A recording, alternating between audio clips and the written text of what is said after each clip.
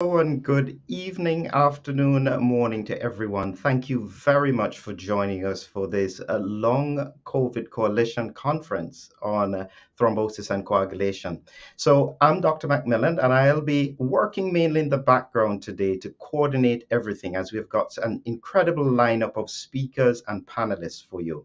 And so without further ado, I will just add everyone in quickly, and we will ask quickly for Dr. Valentina Veduto to share a few thoughts with us about the Long COVID Coalition. So, Valentina, we'll just get you to say a few quick words before we get everyone to introduce themselves. Sure. Hello, everyone. Thank you for staying with us and watching the third Long COVID Coalition conference. Long COVID Coalition is set to bring together scientists, doctors, advocacy groups, and solution developers together for the purpose of helping millions of people worldwide suffering with long COVID. And we started a series bridge gaps in the knowledge and treatments. Today's focus is on coagulation and thrombosis. So I really look forward to the finding top quality research that you will hear tonight. And I hope we can bridge some gaps in this domain. Thank you. Thank you very much. I'll just get everyone to quickly introduce themselves, and we'll start with Antje, if you could unmute your mic for us quickly.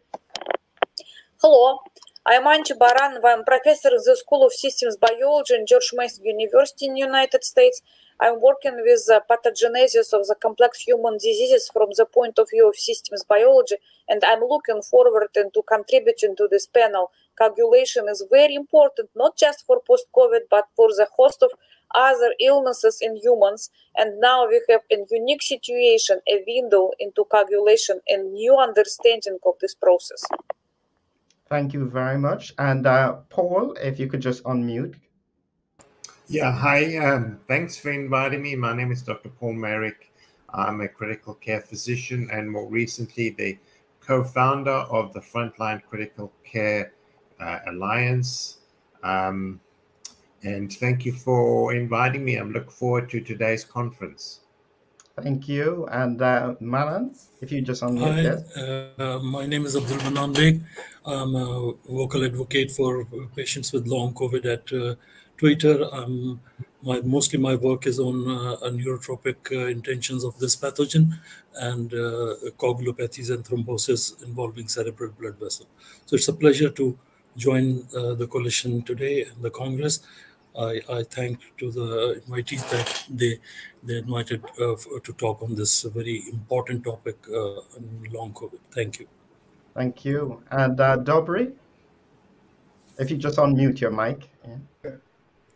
My name is Dr. Dobry Kiprov. I'm medical director of Global Apheresis. I was the first to describe the successful use of plasmapheresis in long COVID. Well, thank you very much. And Martin? Hi, everyone. My name is Martin. I'm postdoctoral research fellow here in Erlangen at the Max-Planck Institute for the Science of Light.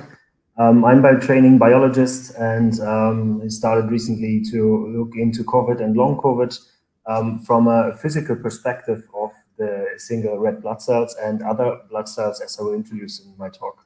Thanks for having me. Thank you very much. And Joachim?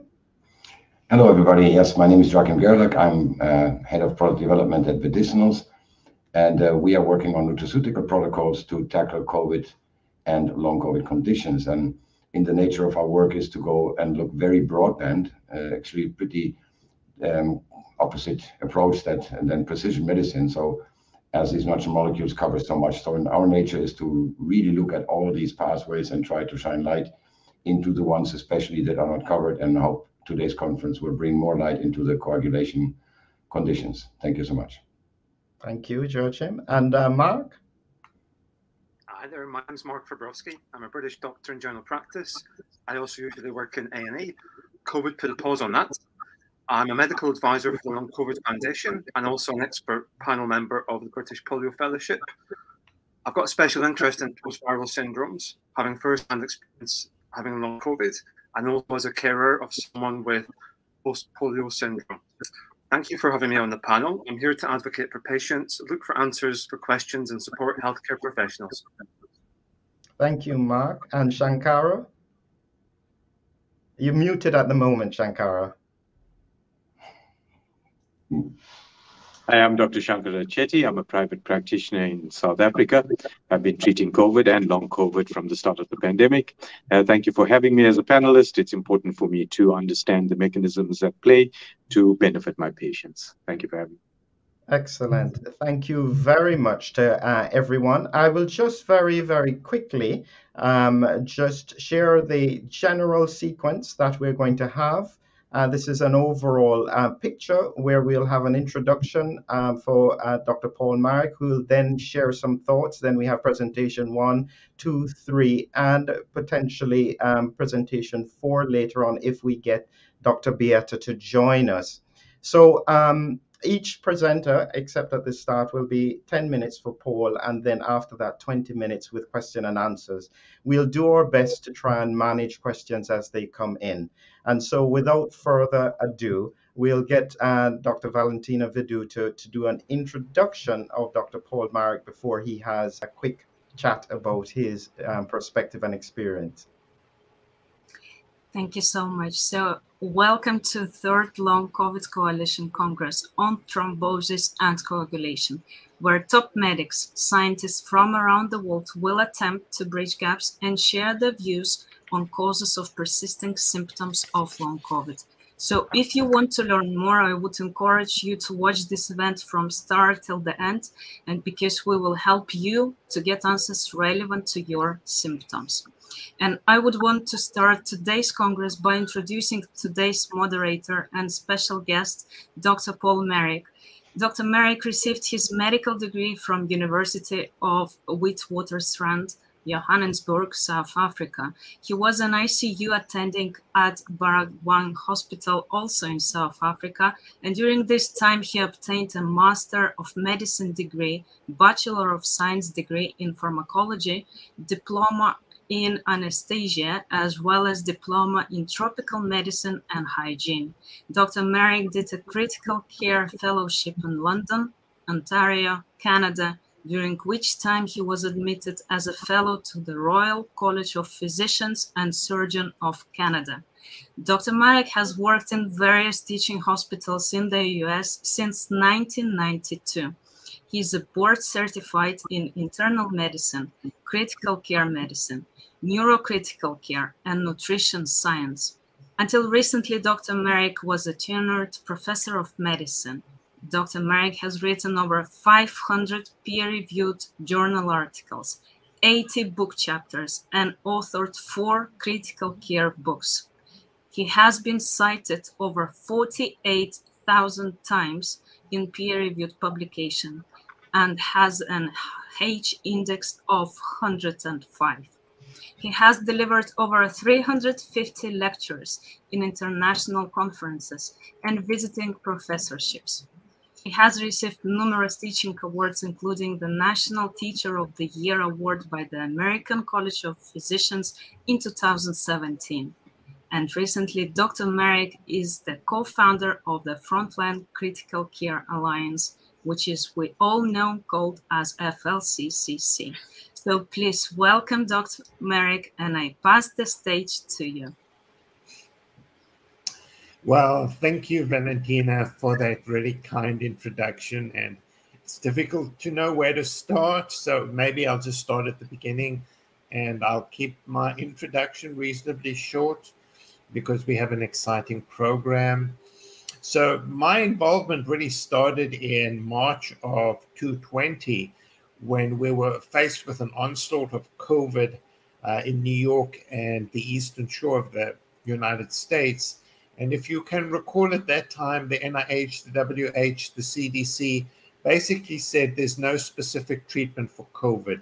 The treatment was symptomatic, which was clearly absurd. We had a disease in which patients had a mortality in the ICU of up to 80%, and we were being told by the international and US medical agencies that there was no specific treatment. So when physicians are faced with patients that are suffering and dying, it's absurd to do nothing. So that's why we put together our first protocol, the Math Plus protocol for the treatment of the hospitalized patient. But it soon became clear that what one really needed to do was treat these patients early to prevent them getting to hospital and deteriorating, and indeed also preventing this disease.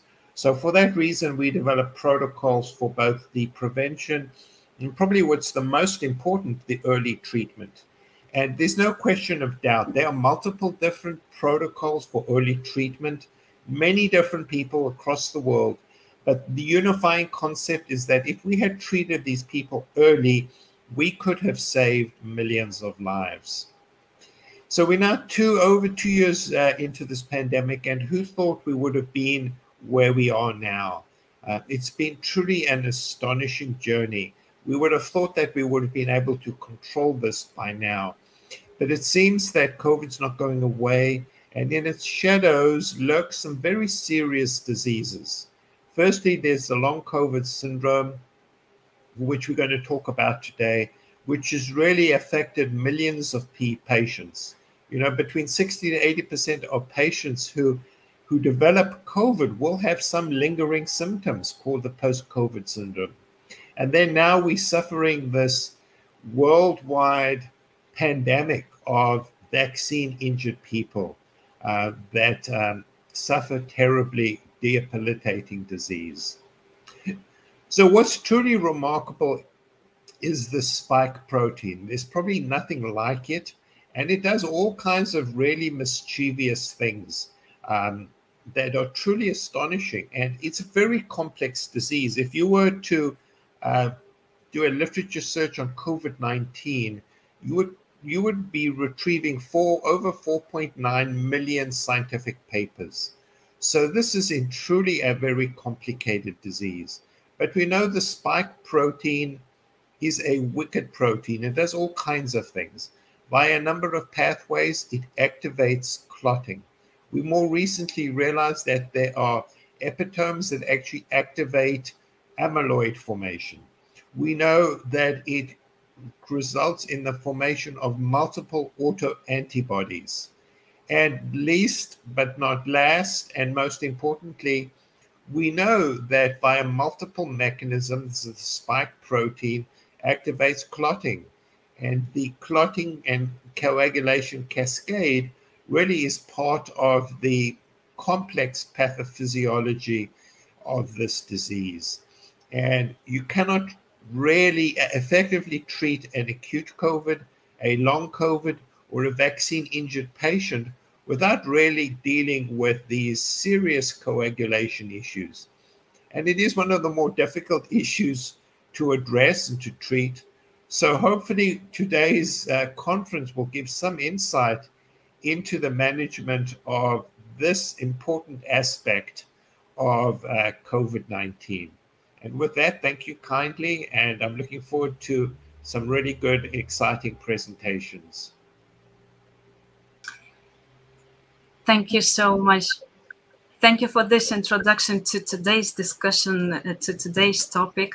As a founder of Long COVID Foundation and big advocate for those who suffer with long COVID, I have a couple of questions to you regarding treatment protocols that were in place for so long. And we know FLCCC has been a major source of early treatment protocols, and I think it still plays a major role in what we see today. But my question here would be with regards to reinfections of people with long COVID. So I want to specifically highlight this group of people because they already have massive damage and many have disability-like condition. So how does the current protocol address that for long hauler community, and what are the main strategies to tackle reinfections in those with long COVID? Yeah, so you ask an important question. So we know the spike protein is probably the most toxic protein we know. And what's important is the cumulative load of spike protein. So somebody who has long COVID and then gets another infection is just going to get another load of spike protein. Similarly, the worst thing that a long COVID patient can do is to be vaccinated, because then they're going to get an additional load of spike protein. So basically, if you have long COVID, apart from all the other treatments we recognize, you have to do whatever you can to avoid getting COVID. But most importantly, and this is such a crucial point, if you have long COVID and you were to get COVID again, do not wait for testing. Do not wait for testing. You need to treat yourself absolutely critically early, because the earlier you treat the patient, the more rapidly you're going to get rid of spike protein and you're going to attenuate the disease. The worst thing possible is to wait. So we know there are effective treatments for COVID. And if you are vaccine injured or you have long COVID and you get COVID again, you want to treat yourself early with a whole host of effective drugs, because there seems to be a cumulative effect of ongoing damage with the more spike protein that you're exposed to. So that really is a good question. And obviously, the worst thing that a long COVID patient can do is to get vaccinated. That's just throwing oil into the fire. I mean, although people are still recommending it, it just makes no intuitive sense. So if you have long COVID, please do not get vaccinated. Thank you. And if I may, Joachim, I have another question to raise. So I completely agree with what you said with regards to spike protein. So from what would be your viewpoint on long-term consequences? What people with long COVID can expect in 5 years' time if nothing is done today? Is that question to me or to Joachim? It's to you, if you may. Yeah, so you ask a difficult question, which we don't know. The long-term follow-up of the vaccines just don't exist. And, the long-term follow-up of patients with long COVID, we don't know.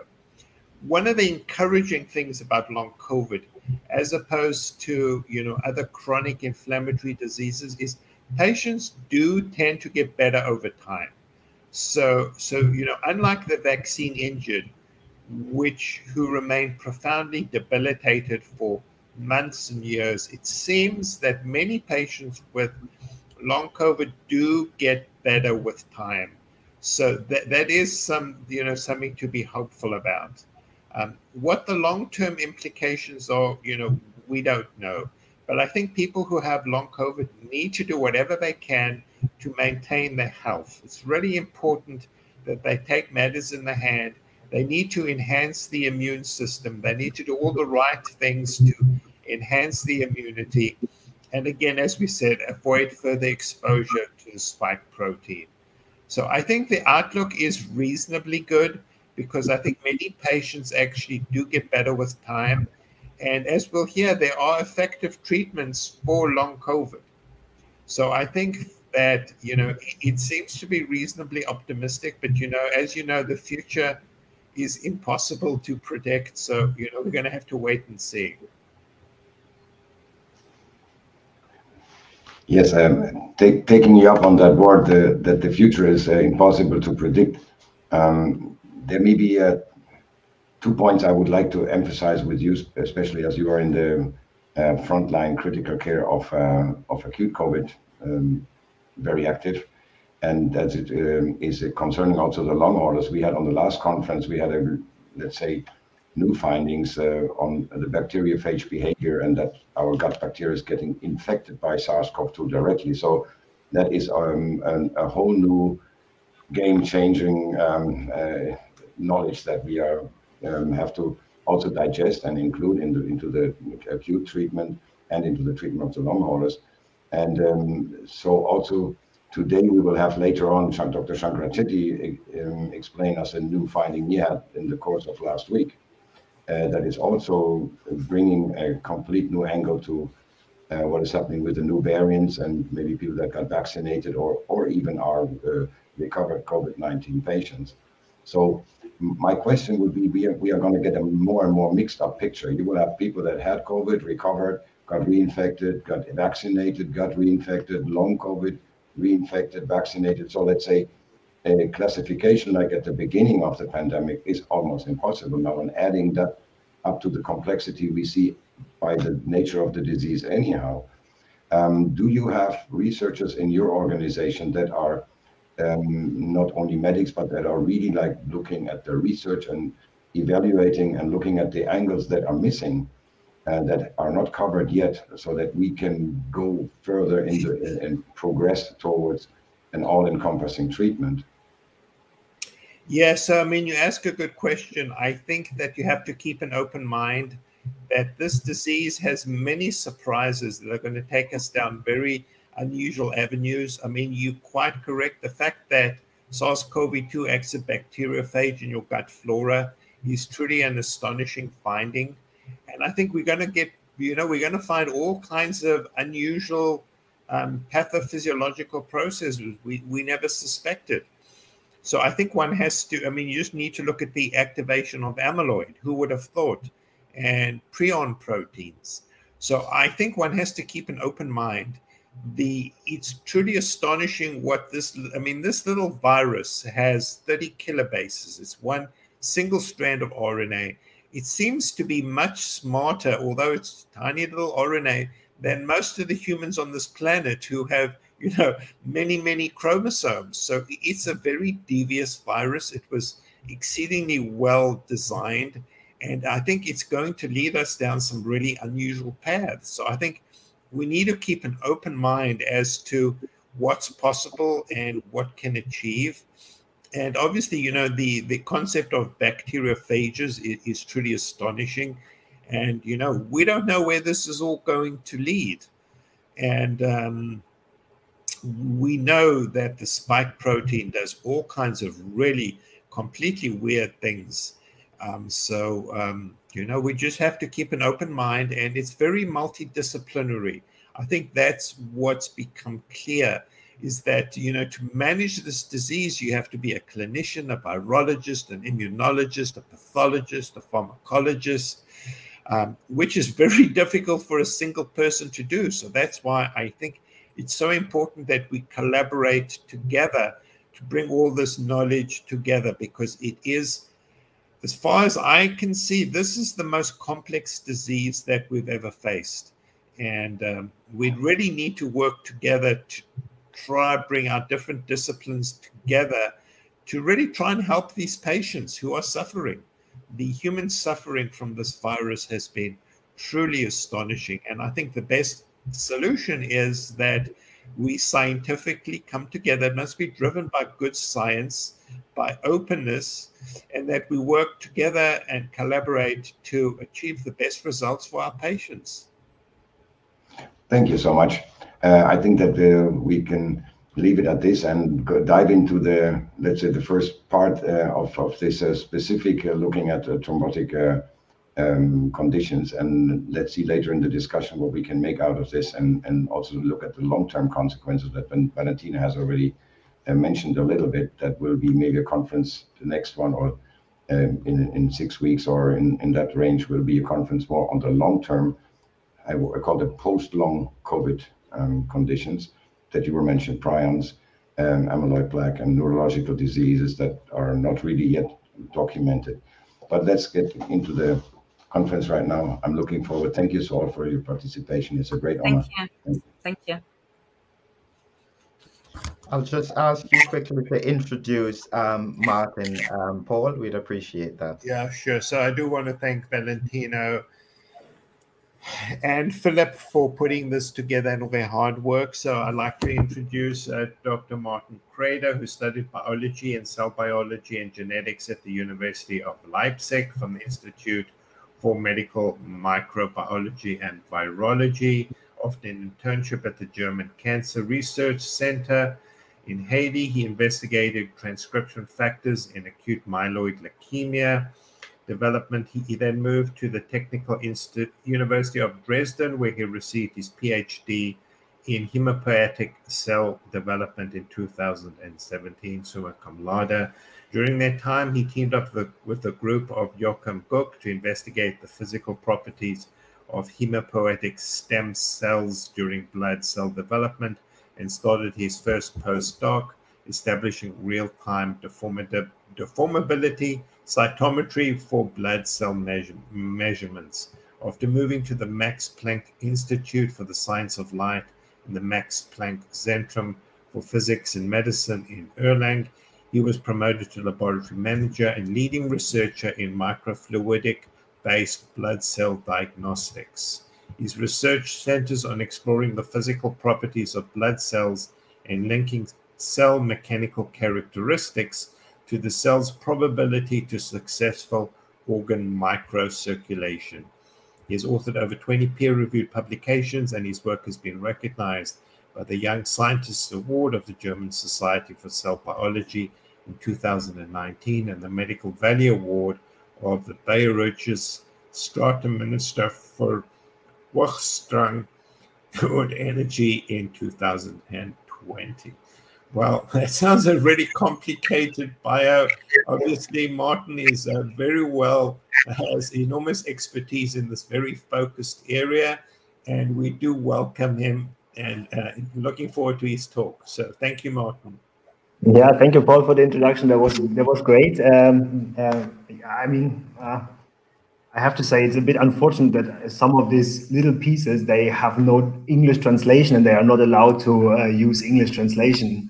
And therefore I gave this in German. So thanks for the introduction. And yeah, so I basically could start my presentation. Yeah. As said in the beginning, I'm going to present on the physical properties of cells and what we are doing here at the Institute and what my research focuses around is feeling for blood cell function, and this in the context of COVID-19 and beyond. And as this meeting here is on thrombosis and coagulation, which basically talks always about clots and reduced blood flow, I might want to introduce a new concept from our perspective, which centers on single cells and their properties, their physical properties in reduced blood flow as well, and therefore another level of something we have to think about.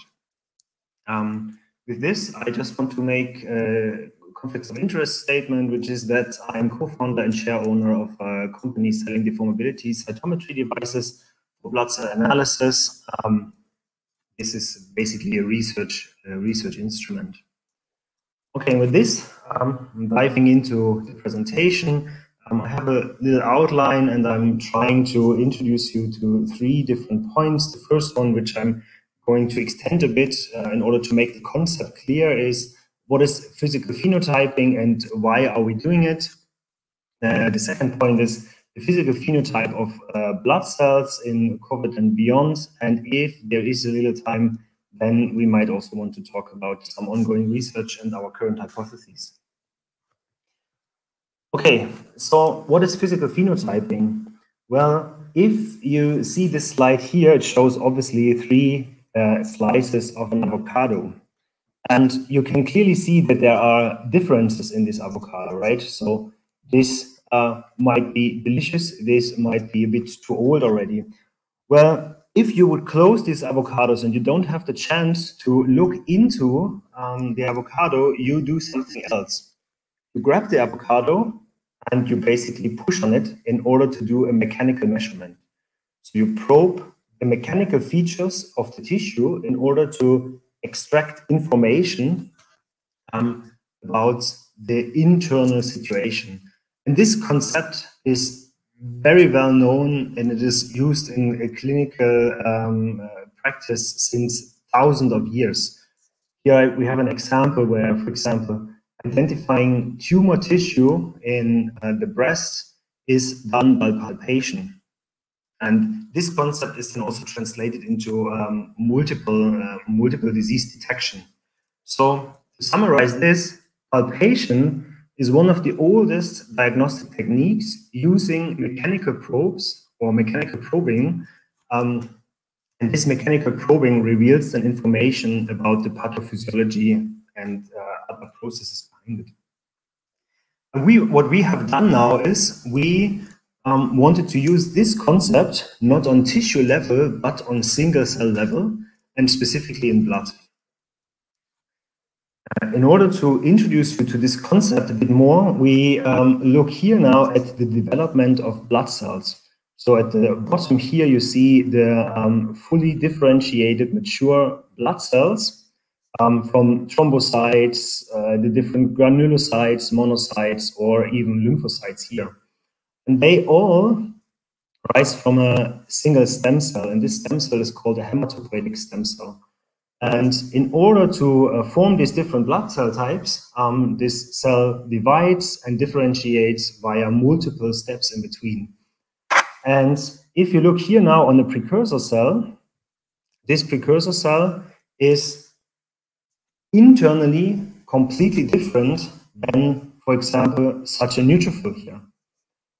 On the left side, you see, or in red, you see the microtubules. And you see that these microtubules, they are completely cross-linked, they are all over the place, while in the neutrophil, you have a clear polarized structure. So you see that the microtubules align along the cell's axis. And this can be measured by doing a simple mechanical measurement, as we have seen it for the avocado. What we are doing here is, over a certain time, we apply a force on these two different cells and measure their deformability. So basically, their response to this force we apply. At 1 second time point, we apply the force, and you see immediately both cells start to deform. But at a certain time frame, let's say 1.5 seconds, the precursor cell behaves different than the neutrophil. So the neutrophil deforms much more over time compared to the precursor cell. When relieving the force, then the cell deformation decreases as well. And what implication has this? Well, just a very simple experiment can be seen here. We have here a precursor cell, and we have here a microfluidic channel, and this channel is smaller than the cell's diameter. And along this channel, there is a chemokine attracting the cell into this channel. And if I play the video, you can clearly see that the cell is not capable of entering this small channel. And we think this is because the cell is too stiff, so it's not deformable enough in order to perform this task. While if we look at the video of a neutrophil, where we have a clear polarity, for this guy, the entrance into the channel is super simple, right? It can deform, it goes into the channel and follows the gradient. So, having said this, I can clearly state that probing the mechanical properties of a single cell gives you information about its functionality. This is not a new concept, and we haven't invented this concept. This concept is around for 60 years now, easily. And different techniques have been developed in order to assess the mechanical properties of cells. For example, we have here a micropipette aspiration, where you have a very small pipette and you suck in the cell under a constant pressure, and you can measure its deformation. Atomic force microscopy, very advanced technique, where you have a cantilever on a microscope and you press with this cantilever on a cell and you indent into the cell and you measure the force which is needed to indent the cell. Another very advanced technique is the optical stretcher, which is again illustrated here. So you see the cells come, they get trapped by a light beam. We can play this video again, exactly. By a light beam, and by increasing the light power, you see how the cell gets deformed along along here, this x-axis. And all these developments have led to tons and tons of publication. I only collected very few of them, and also very old ones, I have to admit.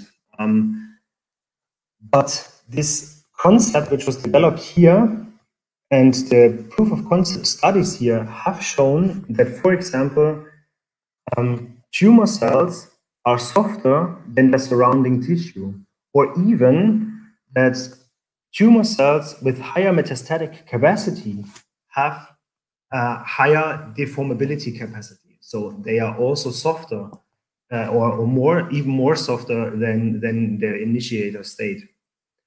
But until now, these techniques have not translated into clinical use. And why is this?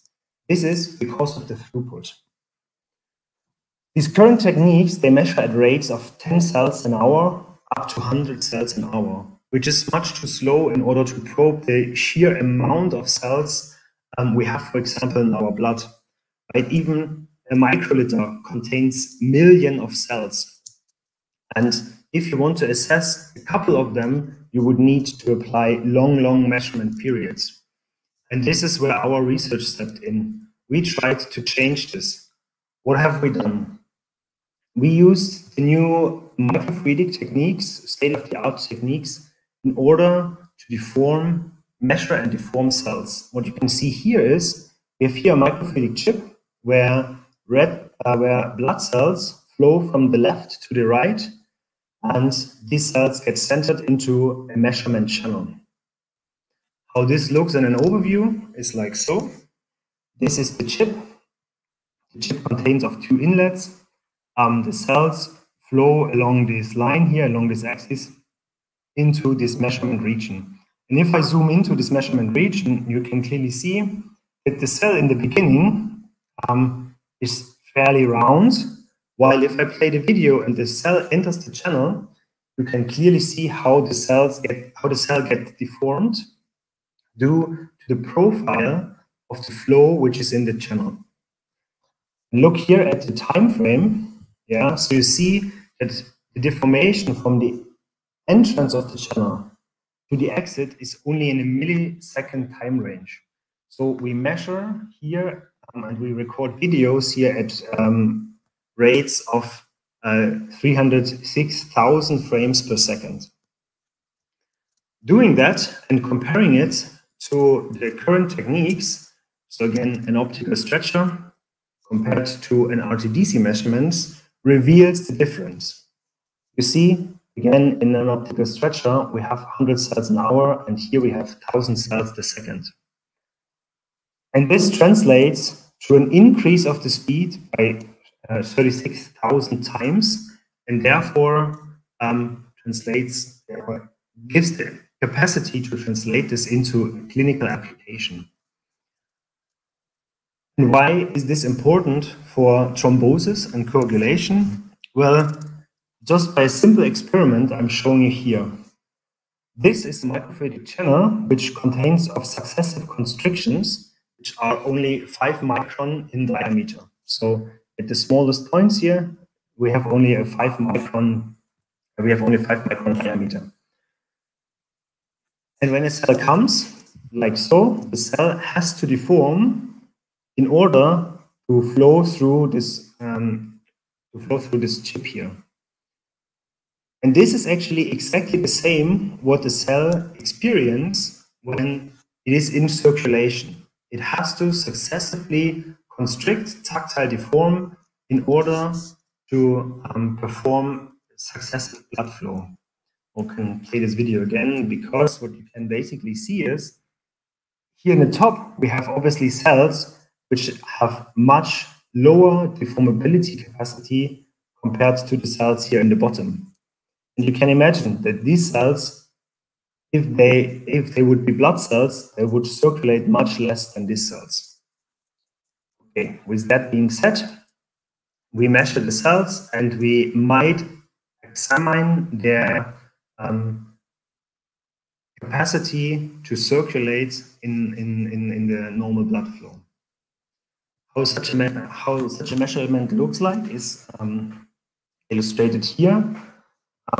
We take images of every cell, and from these images we calculate different values. And besides deformation and area, so basically the capacity to deform and the cell size, we have also, for example, the brightness, so how much light is transmitted through the cell, the surface roughness, and other parameters. And what you can clearly see from the simple plot is that we have multiple populations. Every dot is one single cell. We start with a population of very small particles with various deformability values. And from our experiments, we know that these are the thrombocytes. Then we have a small population of cells over here with barely deformation. These are the lymphocytes, higher deformability values for the granulocytes and the monocytes. And the biggest population, as expected, are the red blood cells with a fairly high standard deviation in deformability capacity, but also with the highest amount of cells. And how does it look? If we look at the images, I told you we have all these images available. We see different cell types in just pure appearance, but also we see different clots. Like here, we have red blood cells stick together. And here we have, for example, white blood cells connected to red blood cells. And in the bottom here, you can see an event which looks like a very weird structure. And what we are currently doing is we try to identify these as microclots. So maybe not only that we have the deformability capacity of the single cells, we might also, with our unbiased imaging technique, we might also find further bigger structures like microclots. And what we are doing is we use this information, we use this image information in order to train neural networks. So first of all, we developed the softwares for it, and we developed neural networks in order to classify these different objects here automatically. Why do we need to do this automatically? This is simple, because we measure per patient 1.5 to 2 million images and record these images. And if an image says more than 1,000 words, you can imagine how much information is in such a big data set. Okay, that's for the introduction to physical phenotyping. And now we switch to what we have seen.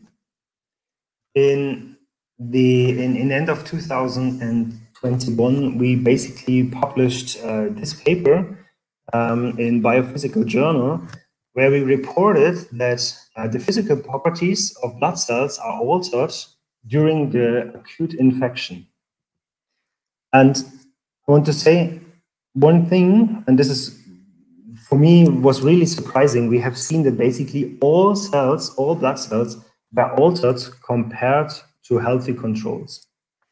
But the most severe was found in the red blood cells. So again, we have a plot of deformation and cell size, and this is how healthy red blood cells should look like. They should be very deformable and very homogeneous in cell sizes. And what you can see in COVID-19 is that the cell size stays almost the same, while the deformation values, they drop. Yeah, so we have a huge population here, which is corresponding to this type of cells or this shape of cells in our measurement. Usually, the cells have to deform into these shapes in order to also perform simple circulation and successive circulation in the smallest blood vessels. But we found a lot of these cells as well. This can be quantified, obviously. Here, just the mean deformation of the healthy controls, and here of the COVID-19 infected people, so severe ill people. And you see that they have, first of all, a wide range of mean deformation. But what is much more pronounced and much more interesting to us was that the standard deviation of the deformability values, they fluctuate much more in the COVID-19 situation, meaning that almost all of our patients had wider standard deviation in the deformation values. And interestingly, we looked then at a population which we called the recovered ones. And these were patients relieved from the hospital called healthy. And what we found in them was that even here, we have a significant increase in the standard deviation of these deformability values. Furthermore, as I said, we have also not only the red blood cells and the thrombocytes measured, we also measure all the different white blood cells. And we can discriminate these different white blood cells.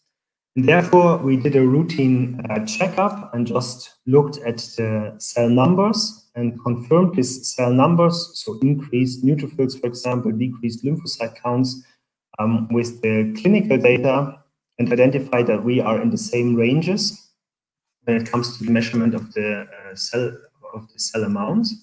But what we have as well, that's also good.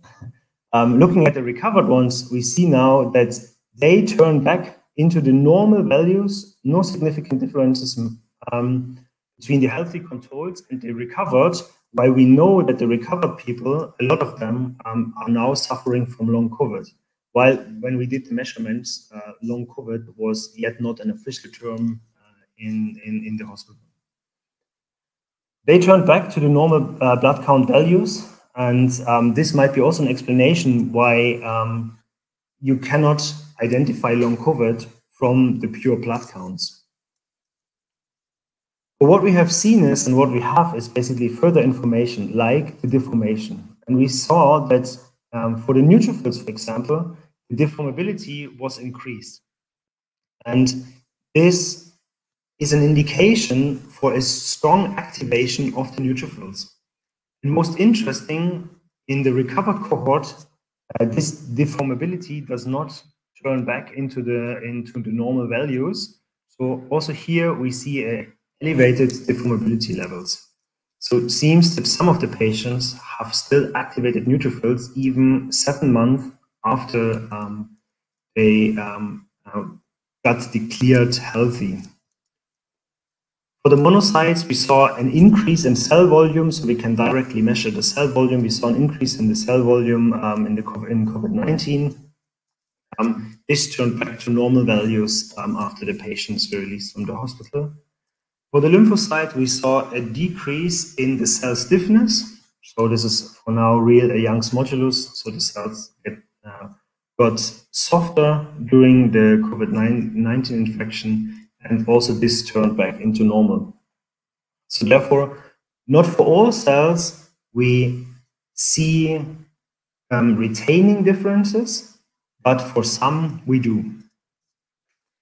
And so with this, I want to continue with our ongoing research. What is our hypothesis? Where does these differences come from? We teamed up with people from the hospital here and also with people from Berlin. And some people might know Bettina Hoberger, Dr. Bettina Hoberger. She's an ophthalmologist, and her technique, optical coherence tomography angiography, measures basically the blood flow in the retina, so in your eye. And how does it look like? What she gets are images like these. So what you see is here, without any vessels, you see the spot of the sharpest seeing. And around this area, you have a lot and tons of different and very small vessels, bigger ones and smaller ones. You see that the retina really needs high blood flow in order to sustain the activity of the retina. What they found, and this was basically what interested us the most, was that in the smallest vessels, the blood flow was reduced in post-COVID patients. And by looking at how this technology measures the blood flow, you identify that it basically measures the movement of the red blood cells within the vessels. And with our findings of reduced deformability in this of the red blood cells, this might be an explanation why here a reduced blood flow can be seen. And we asked ourselves where this phenotype comes from. And this is when we teamed up with Gerd Wallokat from Berlin. And he is doing an interesting experiment. He uses basically cardiomyocytes. So these are cells from the heart, and these cells are beating in cell culture. And what he identified is that so-called functional autoantibodies against G protein coupled receptors, they change the heart rate or the beating rate of these cells. So not only that he found in the patients autoantibodies, but these autoantibodies were also active on their receptors. And this is what we think is a critical pathomechanism in long COVID as well, because almost all our patients show these functional autoantibodies. And with this being said, well, I have also some quantification here. Yeah, so this is the different types of autoantibodies against the different receptors you find. So autoantibodies against alpha-1 receptor, beta-2 receptor, NOP, eta, and MAS. And not only that there are autoantibodies causing an autoimmune reaction, they also directly target specific proteins on the surface and activate these proteins, which might lead to non-functional cells anymore. And why is this interesting to us, and why we think here the pathomechanism is?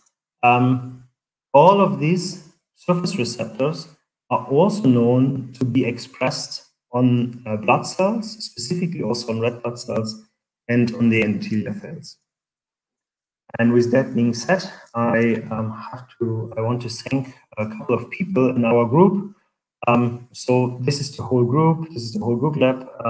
Professor Jochen Guck is our principal investigator, and I need to thank Ishada and Felix, as well as Despina, for the great help in doing all these experiments and doing all the work. And definitely Bettina and her team for helping us out with patient samples. And with this, I'd like to thank you for having me, and I'm happy to take questions.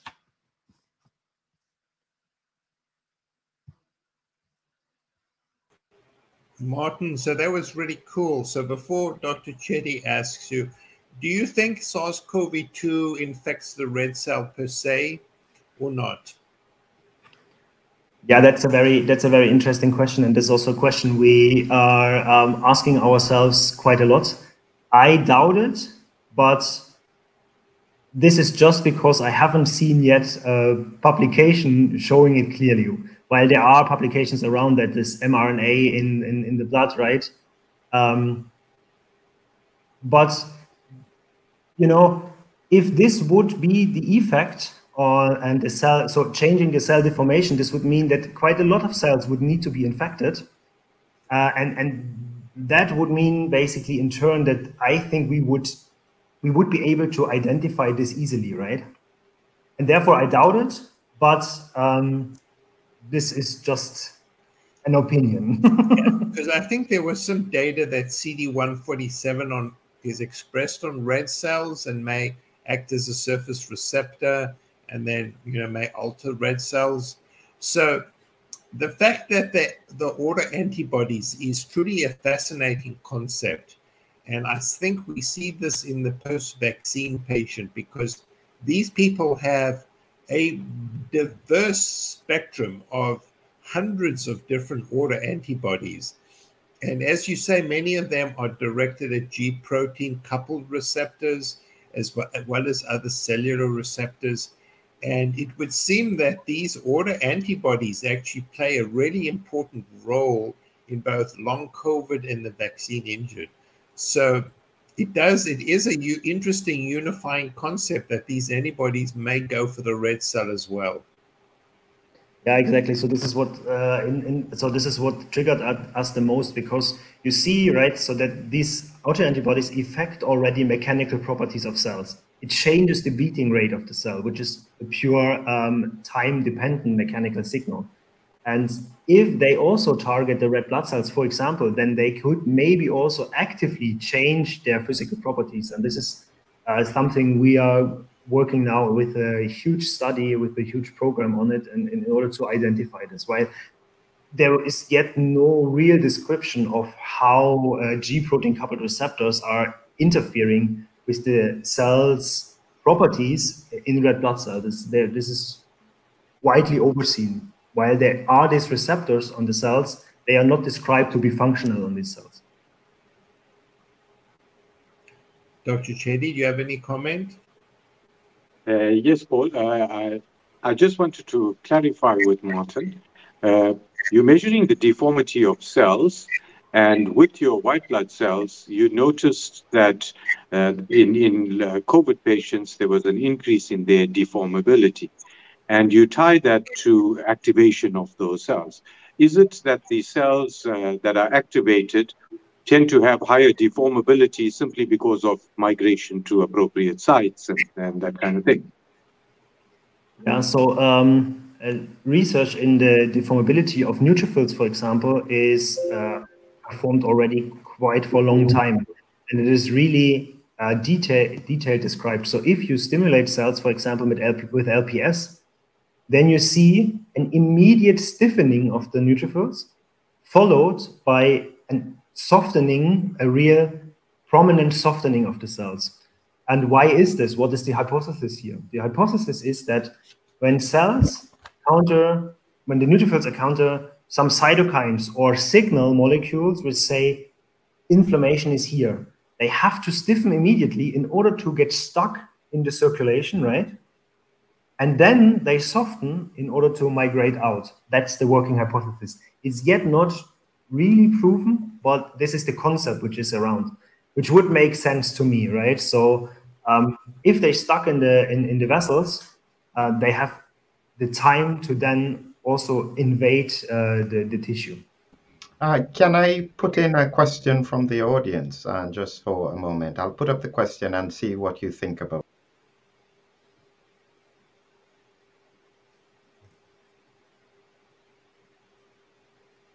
Yeah, well, so the rhesus factor is basically doesn't play any role to us. We are using from all patients, and therefore we have positive as well as rhesus negative patients included.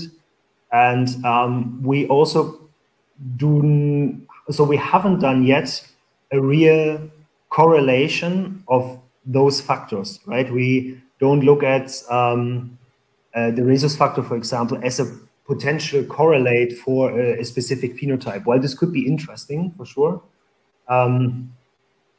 we haven't done this yet. We are currently working on the correlates of age, for example, or sex, or other medication, like for example the classical medications like anticoagulants, right? So there we try to identify some correlations with the physical properties we measure.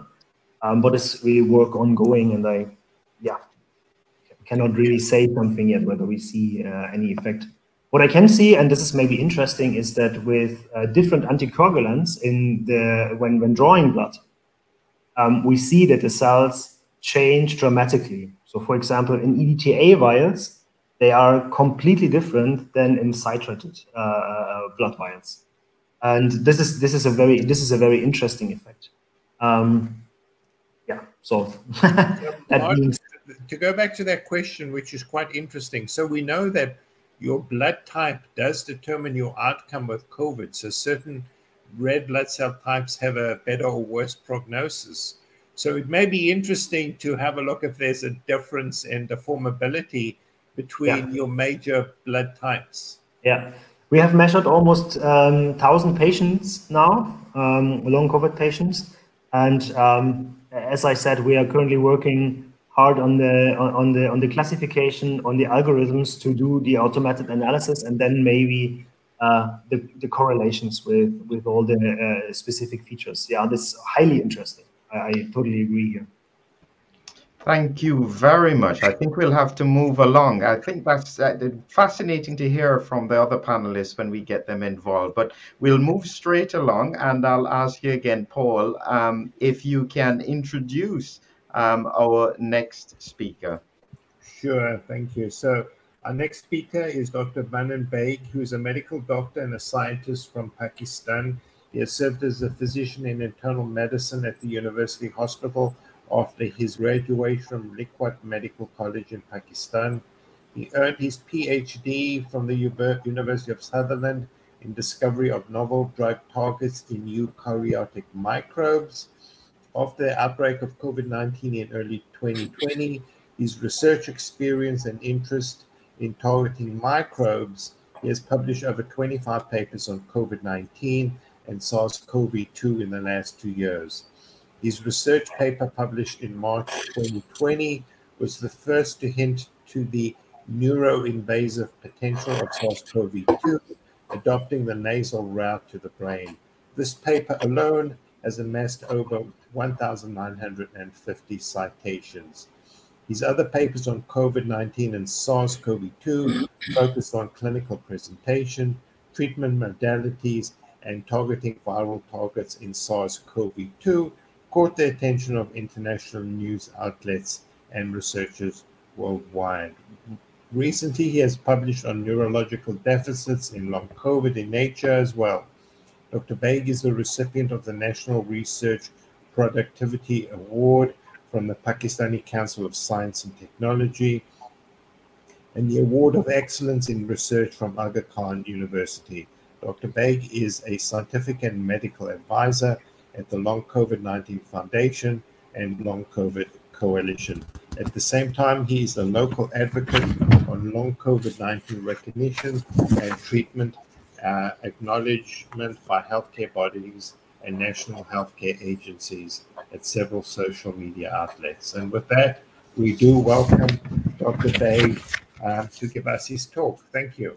Thank you very much. Thank you for the nice introduction, Dr. Paul. I would like to share my screen, and this is my first slide. We'll be talking about the occurrences and management of thrombosis in COVID-19 in long COVID patients.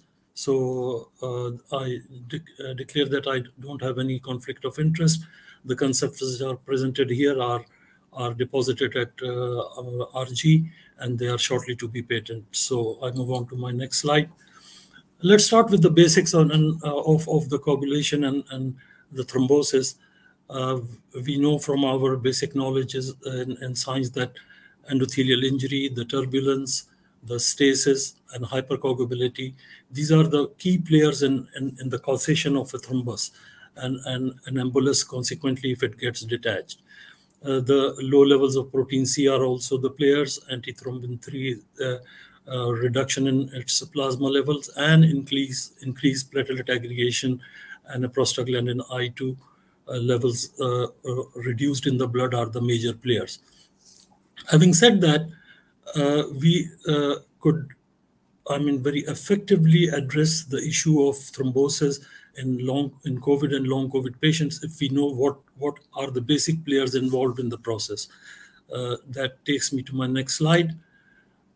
Here I show that all those factors that were highlighted in the previous slides are at play, like endothelial injury is a major player here, you can see.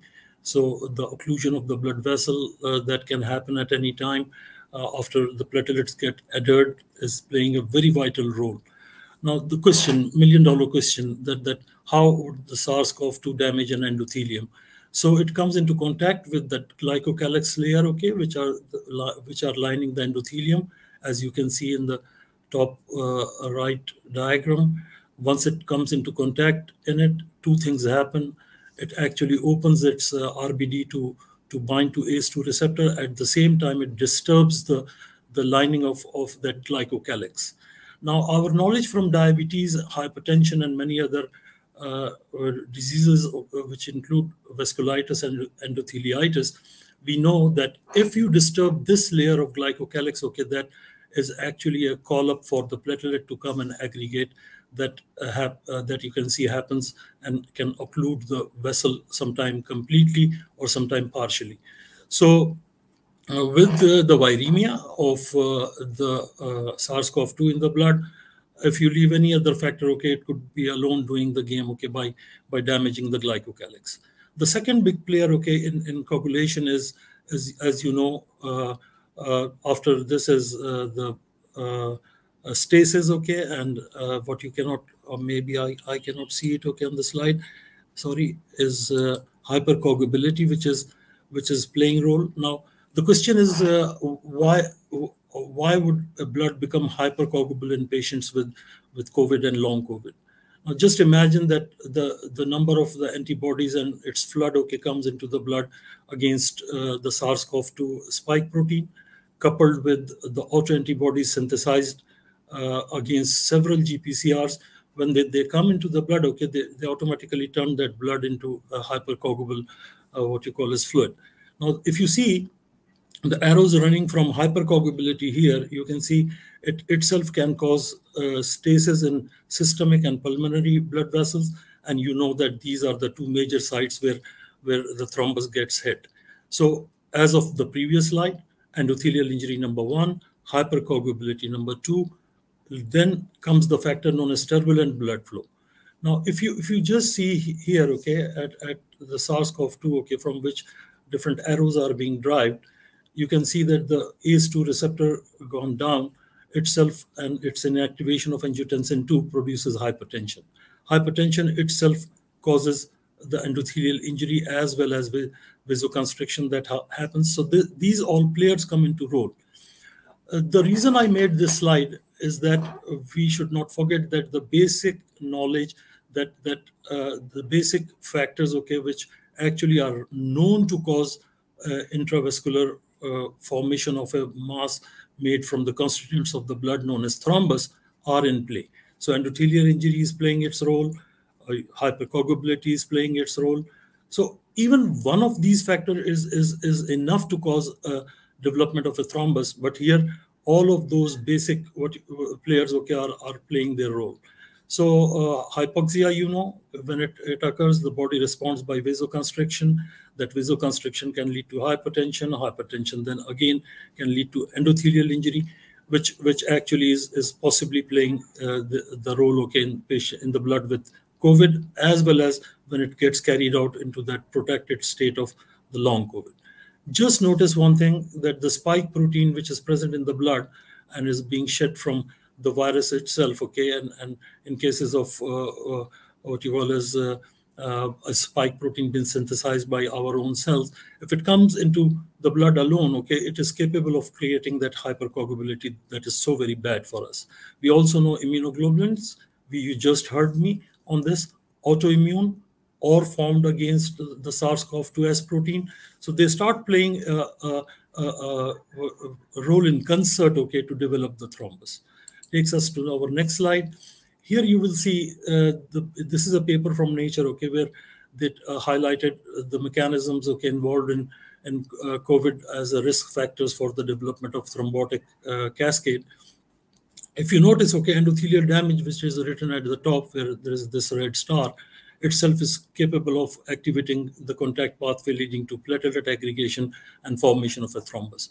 What I want to bring towards your attention here, which I added to this, okay, is the second red star, where you can see the antibody being engaged with the SARS-CoV-2 S protein. So where I'm moving the mouse now, when the antibody, or either it's autoantibody or it's the antibody against SARS-CoV-2, when it reacts, what happens is that it itself is capable of driving the contact pathway activated, okay, which then leads to platelet activation, thrombus formation, and if it detached, can lead to embolus and organ damage.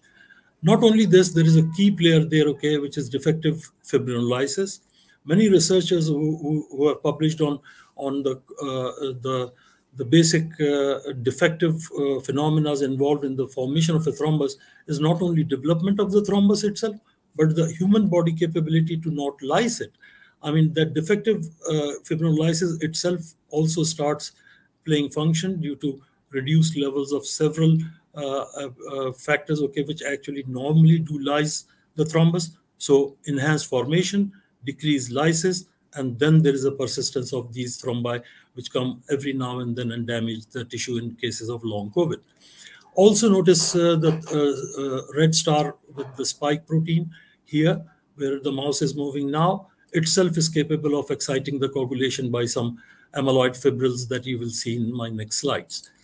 So here comes the next one, which shows you that there are other players, okay, other than the ones you saw in the previous slides, like endothelial injury, hypercoagulability, stasis, and there is a known role, and now there are over 3 papers on this, that the S protein levels, okay, in the plasma of the patients with long COVID and COVID are at a very reduced level. The question, what does this active protein C does? Okay, after combining with thrombomodulin, okay, this protein, when it gets activated, it actually inhibits the conversion of factor 8 into 8A, and also very effectively inhibits the conversion of factor 5 into 5A, which are the cardinal players in the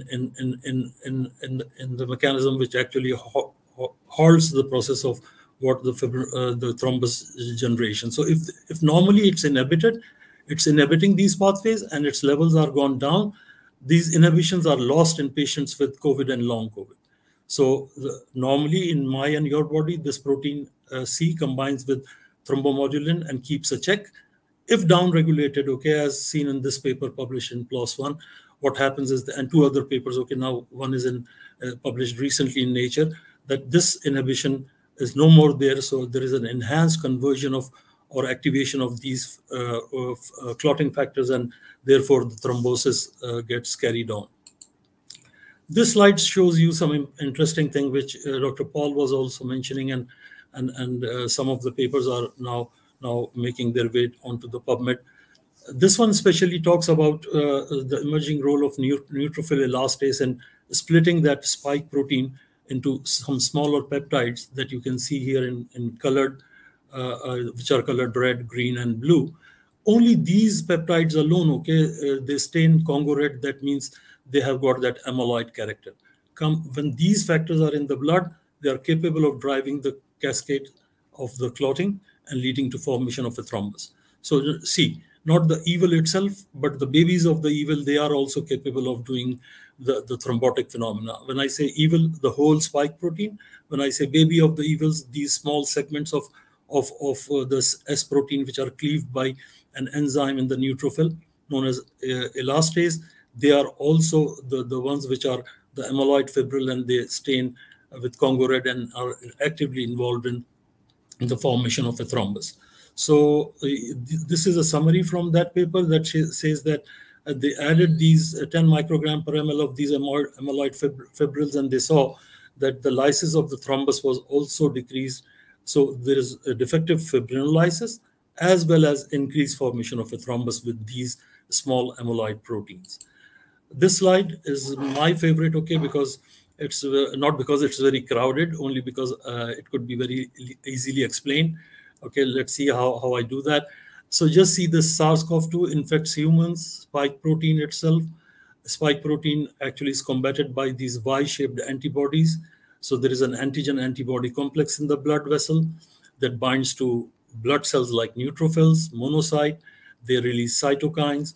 The cytokines actually makes the platelet adhesive, and they actually start getting attached to the endothelium. So the endothelial injury that you heard first in the very second slide, that when coupled with the cytokine and antibody mediated damage to the endothelium, actually shakes hand with each another in order to develop the thrombus. There is one interesting thing that actually I'm just like I'm myself writing on it. Okay, I would like to see that somebody publishes it. Is the handshake that happens between the complement system and the clotting system. The next slide will show you that in detail. But what happens is that when an antibody like this yellow-shaped structure holds the spike protein, it activates 12 or more than 12 complement proteins which are normally present in the blood in an inactive form.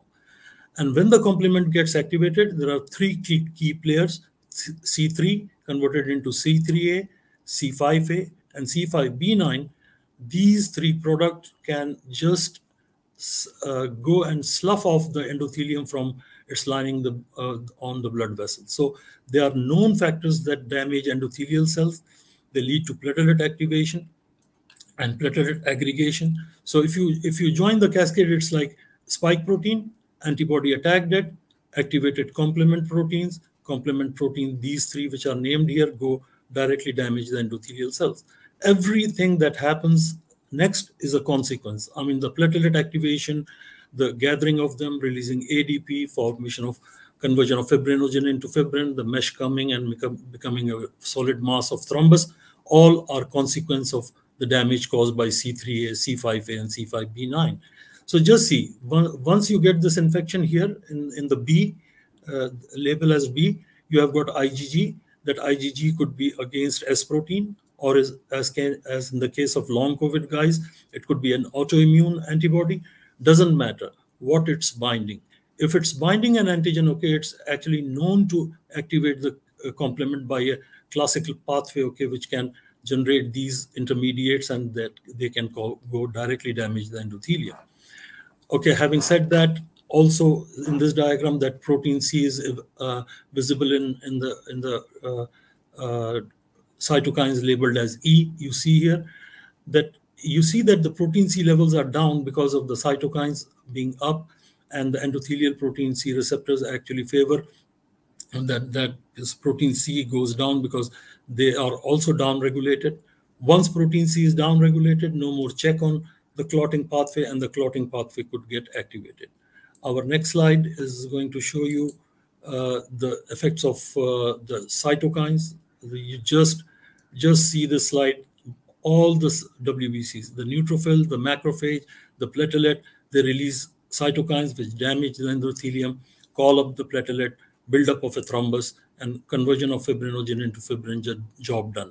So this is a very bad handshake, because I can see many hands here. Endothelial injury 1, okay, protein C going down, leukocytes or WBCs playing the game, okay, by releasing the cytokines. All of them come into play.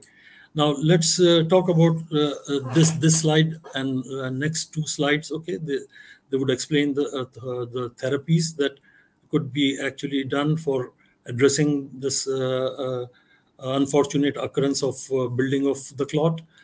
There could be thrombopreventive drugs, which are listed here. You can see all of them, and some of them in combination with triple drug therapy are being given to patients with long COVID to prevent the formation of thrombi.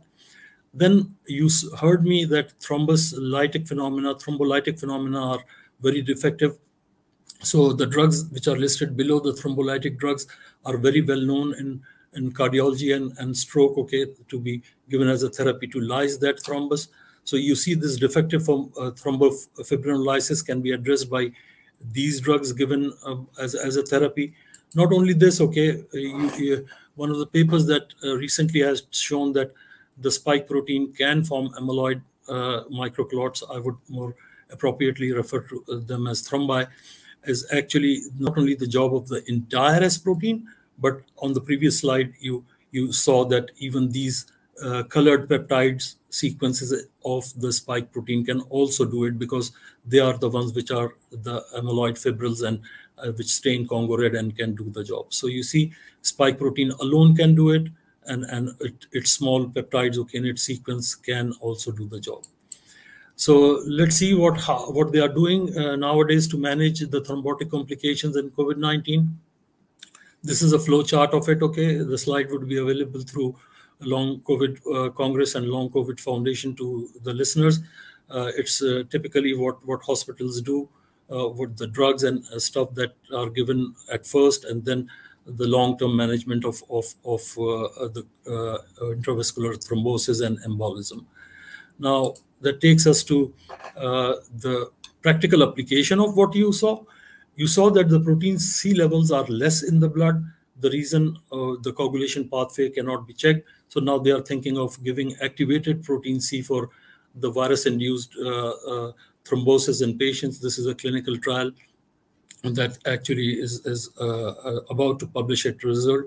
So see that all those factors that you are hearing, they are not only there as a slide, but they are being funded for their clinical trials by NIH and other resources.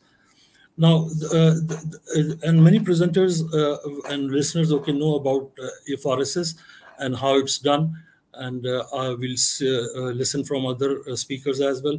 But some modifications into it, which I wanted to talk very quickly here, is that if you add some other constituents to the chamber other than the heparin on the beads, like dust of ACE2 and NRP1 protein and a drug that could go very avidly bind the spike protein, could add value to the apheresis, in my opinion. So what's the concept?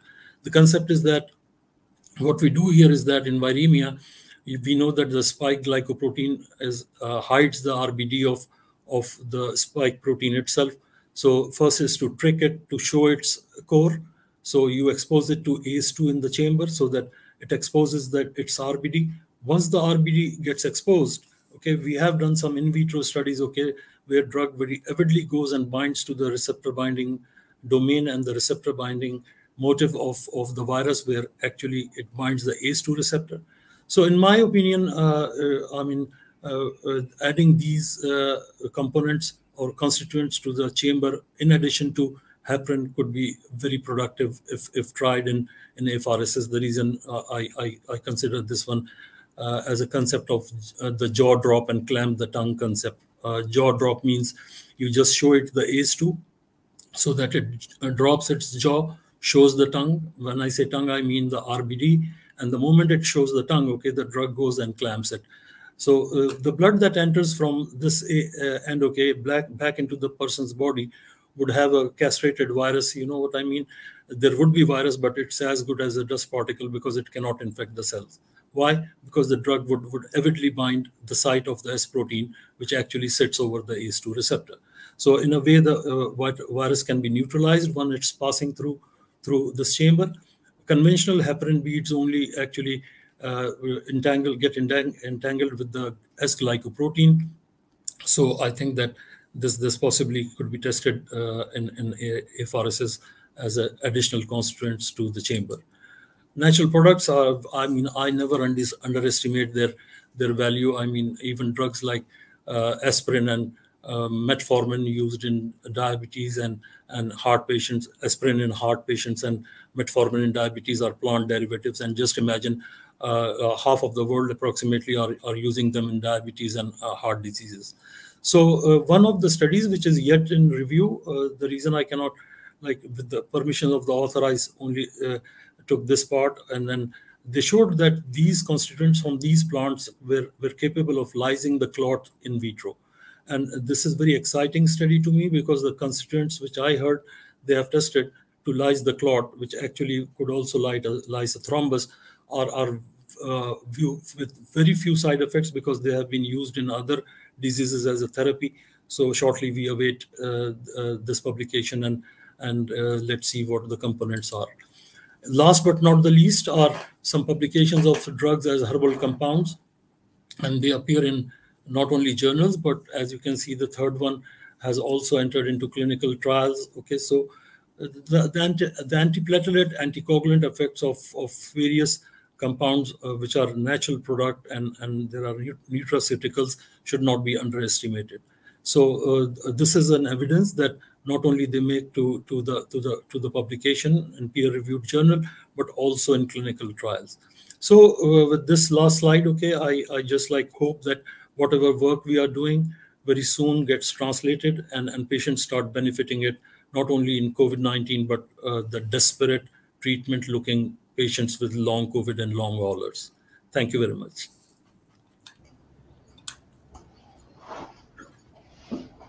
Go ahead, Paul, please. Yeah, so to say it's complicated, it would be an understatement. And it seems like that almost every pathway you can imagine gets activated in SARS-CoV-2, so that you get this overwhelming clotting. And it would seem that one single anticoagulant is not going to work, that you probably need a combination of different drugs.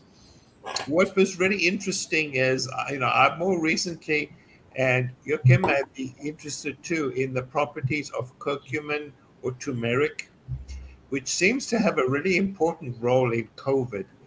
It's anti-inflammatory, antioxidant. It actually has antiviral properties. It's a very potent antihistamine. Both H1 blocker, H2 blocker stabilizes mast cells. And as you said, it actually it prevents platelet aggregation. So, I think it's a reasonably inexpensive drug that could be added to the armamentarium for patients with COVID, because I think you'll be, hitting multiple pathways with the single drug. And obviously, it's cheap. So the FDA and the CDC and NIH are not going to be excited about this. That's right. Everybody's going to make money, but hopefully it can, improve patient outcome. Very right. And the darling drug would be the one that actually, if not addresses all the pathways, but if it addresses some of the pathways, so you don't have to take many pills and many anticoagulants, and many anti-inflammatory to do the job. And that's the beauty of the natural product, that if you have known it for ages, you have given it in Alzheimer's, you have given it in other neuroinflammatory diseases, so it's not going to be as difficult as to make a clinical trial out of it and see the result. Yeah. Do you think all these people should be on aspirin? Honestly, I would place my opinion here, with the data. What I have seen, and in clinical early published papers, it's a marvelous what you call as agent to get added to the anticoagulant regime of the patient. Leave alone the other platelet inhibitors. Aspirin, is a cardinal addition if it's done, even not only in COVID-19, but also long COVID patients. And again, if I'm not wrong, I learned it in my third year of medical science, that it's obtained from a bark of a tree. Again comes the plant. So doesn't matter, you call it aspirin, its source is again plant, Mark, or Joachim, you have any questions? Yes, sure. Thank you so much, Martin, for your work. We were collaborating quite some weeks now on that one. Yeah. But I have to, let's say, from the point of view of the patients and the medics involved in treatment of long COVID and long haulers, I would say that we have now, like usually the German systematic approach, prevent, stop, and clear. So for each of these 3 points, like you say, you want to, for example, now a long hauler is facing reinfection. So there we have the question of how can we prevent thrombi formation at early onset of this disease, to not even have it come up. So what would you suggest to do, like in the preventive part, on the part of stopping disease progression in this region, and how to clear the clots that seems to be another big problem, because of they're not homogeneous clots. They are formed by different fibers, different substances. So it's a multi material kind of clot, so it's difficult to dissolve. What is your take on these 3 steps, and what? See, if I would answer your question, I would like to see that what is the pivot on which each and every of these pathways concentrating, and and to be candid and honest, when I answer this question, I'm very suspicious about that stem of that Y-shaped structure known as antibody. You heard Paul saying earlier that reinfections or introduction of S protein by any ways, is going to just excite that antibody formation. Once the antigen-antibody complex is formed, what they taught me in my 4th year of medical science, we call it CICs, circulating immune complex, a darling agent to rip off that glycocalyx and damage the endothelium. Leave other pathways alone. So if you prevent it, like you said, as you started, prevent, treat, and close it off. So that reinfection prevention would be a key thing, and clearing the infection of a residual virus in a patient with long COVID should be the two tasks. Once you do it, okay, the coagulopathy would subside a bit. Then comes the fibrinolytic pathway activation. We have got drugs, okay, if the fibrinolysis is defective, okay, we have got drugs which we can give that can lyse a thrombus. But you know, you can only lyse it when you know that it's going to be formed. So prevent the formation so that you don't have to lyse it. You know what I mean? Yeah. You lyse only when it's formed. So if the formation in the first place, by whatever drug, I am not going to advocate for any particular agent, but then if you can prevent the formation, there would be no need to lyse it, you know, because it would be not formed in the first place. What about the netosis trap formation? Netosis is one of the cardinal key players, okay, only when you go and tease the neutrophil, you know. So when you tease the neutrophil, okay, then it throws those fibrils, you know, and then all the platelet things, okay, get activated and stuff that you saw on some of the slides, which were very complicated, I have to admit. But then I cannot draw a very simple, plain slide there. I have to show the confluence of multiple pathway. So yeah, very right, that netosis is playing role, but it could be inhibited by drugs. We know that those drugs have been used in past, so it could be done. Yeah, very right. And so the takeaway might be that in addition to what is already known and researched and practiced in medical practice in long COVID and acute COVID, to address netosis would be an additional factor to be considered. And the protein C. And the protein C. Protein C. You just heard me. I had 2 slides for that, 3 slides, okay, in which in one of that I showed that NIH is doing a trial on activated protein C as a therapy because they know the significance that when it goes down, you don't have any check on thrombosis. Thank you. Paul, Mark, please go ahead. Sorry. Thank you. First off, thanks for the well thought through presentation. I really enjoyed it.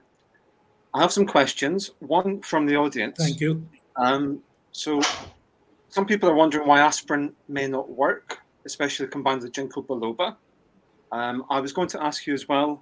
I'll tell you all of them at once, and you can choose what you wish to answer and how. What's the role of complement and autoantibodies in thrombosis? You've already pretty much explained that in your presentation, so thank you. So anything else to add on? Yes, please. Carry on, Mark. Sorry. And the last, thank you. The last thing I was going to ask is, Shankara Chetty treats long COVID with inflammation suppressants such as montelukast, tapering steroids, colchicine, H1H2 blockers. The FLCCC uses a slightly different protocol. Well, a greatly different protocol. You've got Beate Jäger and Jakob Laubscher focusing more on anticoagulation. As you've already shown in your presentation, we've got autoimmune issues arising. You've got endotheliitis. I've thought for a long while that the microclots, the hyperactivated platelets, are a result of a downstream process, more likely to be the GPCR, antibodies, lots of stuff going on causing inflammation. Yeah. I also, Beate Jäger advocates for patients to take certain herbs, as well as, for example, Vedicinals9 at times if appropriate. I wonder what your opinion on that is. I've asked a lot of questions. I'm happy to break them down again, but could we go with the ginkgo biloba aspirin? Yeah. So to answer it, okay, I've made bullets, okay, in my memory so that I can address them one by one. I would first like to comment on that question, okay, in which you asked that what would be if 2 different schools of thoughts are using 2 different approaches to anticoagulants, which one I think that would be more effective. I'll give you this example, okay, by which not only but also the audience would understand it. If you've got 2 diabetic patients, okay, of the same age, from same racial and background, tell me, okay, would the dose of metformin and the insulin unit he or she takes would equally regulate the blood glucose, or there would be difference? The answer is it would be difference. One would need 8 units, the other would need 12 units, okay, one 850 milligram of metformin, the other actually does so very good at 500. What I want to say here is that even for the anticoagulant approach, the person having the disease should be individualized. And, results speak for itself. When you give a therapy, okay, it is reflected in the form of reduced ischemia, improvement in the symptoms, and one could respond to aspirin more than the other anticoagulant. So you know how this can be done? Since they are safer drugs in the sense that you don't give toxic amounts or dangerous amounts, start a therapy, see for 7 days how the patient responds to it, do the blood, what you call as biomarkers, and if improvement is there, okay, you can continue giving them. If not, go for the other one. If not, go for the apheresis. I mean, like, you have got choices, okay, but then you should, the golden word is coming now, you should individualize the patient, individualize him or her, see that what suits a particular person. I I'm sorry to break up the party. I was just going to say, I think we do have to move on to our next speaker. Sure. But just Marik, hold those questions for I'm going to just like give this feedback individually on the page of Long COVID Foundation and Long Congress. So don't worry, okay, all of these answers would come up and pop on time. And we'll get a chance in the open discussion to come back to Isn't it. But we'll go straight ahead. Thank you very much, Manan. And we'll ask Dr. Marik to introduce our last speaker for this evening. Well, hopefully not the last speaker, but Dr. Dobry Kiprov. So he's going to be talking on an important subject for which hopefully we will all learn some information, because I think this may be an important therapeutic intervention in these people. So Dr. Kiprov is board certified in pathology and hemopheresis. He's an internationally recognized expert in the field of therapeutic apheresis. He currently serves his patients at his private practice in San Francisco, California. In addition, he is the chief of the Division of Immunotherapy at California Pacific Medical Center, again in San Francisco, California, and medical director of the Apheresis Care Group. His experience in the field of therapeutic apheresis extends over more than a quarter of a century, while his work on the subject has been published extensively. In fact, Dr. Kiprov served 2 terms as the American Society of Apheresis Board of Directors and created the first ASFA education video program. Over the course of his career, he was an active part of the first trials of immunotherapy and is currently involved in various projects that involve stem cell vaccines and stem cell therapies. His extraordinary experience with immune system disorders has enhanced the development of educational programs and that foster immune system health and longevity through his unique approach, which revolves around combining appealing eating habits and physical therapies. He is the author of Lifestyle in Motion, a cookbook on how to boost your immune system, prevent disease, defy aging, and control weight. So we do look forward to his important presentation, because I think many of us have questions about the role of hemopheresis, plasmapheresis, apheresis in long COVID and the vaccine injured. So with that, Dr. Kiprov. Thank you, Paul. I don't see my slides, but that's okay. Here they are. Here they are. Thank you for inviting me to this conference and giving me the opportunity to do some teaching here. I was asked to do a short overview of apheresis in general, and I'm going to stick just to the technologies that are being used currently in long COVID. Obviously, there are other technologies, and there are quite a few in development, as you already heard. I was actually pleasantly surprised from the last talk that some of my graphics, videos, and other teaching materials have made it into the talks of prominent people. So thank you for that too.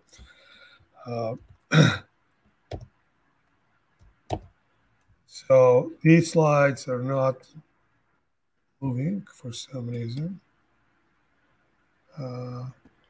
Just click right at the very bottom. You see some arrows at the very bottom of your screen, and you just touch to the left or the right, and it will move the slide along. So no, bottom, they're not moving.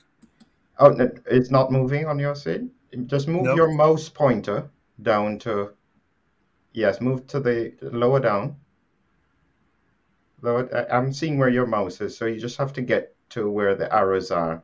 Oh, I see. Oh, This is, yes, it's that's not, yes. not So my up, mouse. You're okay. there you go.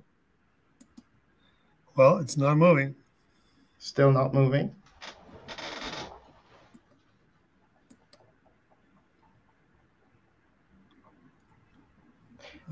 Just go into your screen. Just click on your PowerPoint screen itself on your screen. Can you see your PowerPoint screen? So on your screen itself, just bring it up over the current studio.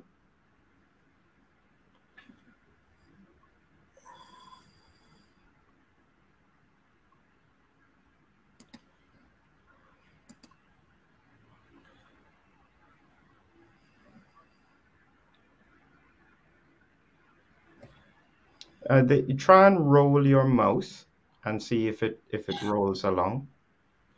Yeah, it rolls along, but it doesn't. Hold on a second. It doesn't roll on your screen. And now I'm on your screen with the mouse arrow, and it's not going anywhere. Okay, so what you may have to do is just you may have to unshare it and reshare it again. Stop sharing. Yes, and share the screen again.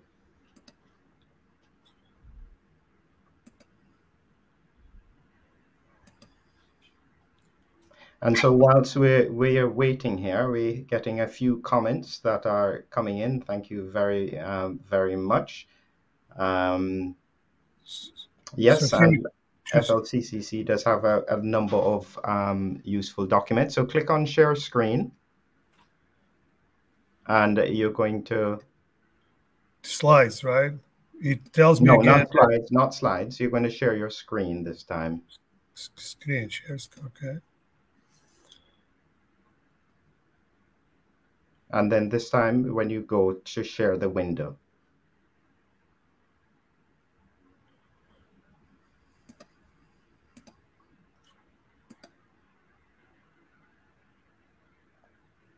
All right, try and see if you can move it now. Yeah, this is there good. There you go. Excellent. All right, very good. Sorry for the confusion here. Since ancient times, people believed that there are certain substances in the blood that actually help to define a person and character of a person and his or her demeanor. In addition to that, they believe that there are substances in the blood that cause certain diseases. They used to call them bad humors. So in order to remove these bad substances, they started doing something known as, today we call it phlebotomy, but basically is bloodletting.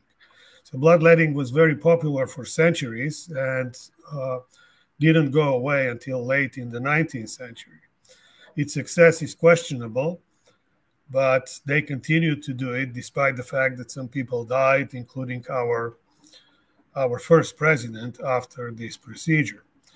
So today we're a little gentler in our approach and use different technologies. Apheresis comes from the Greek and means to take away. Basically what we do today with apheresis is we separate blood components in cells and plasma, and the technology is used in donor apheresis as well as therapeutic apheresis. We obviously going to talk about therapeutic apheresis, and the technology has advanced considerably over the last 50 years, and we use computer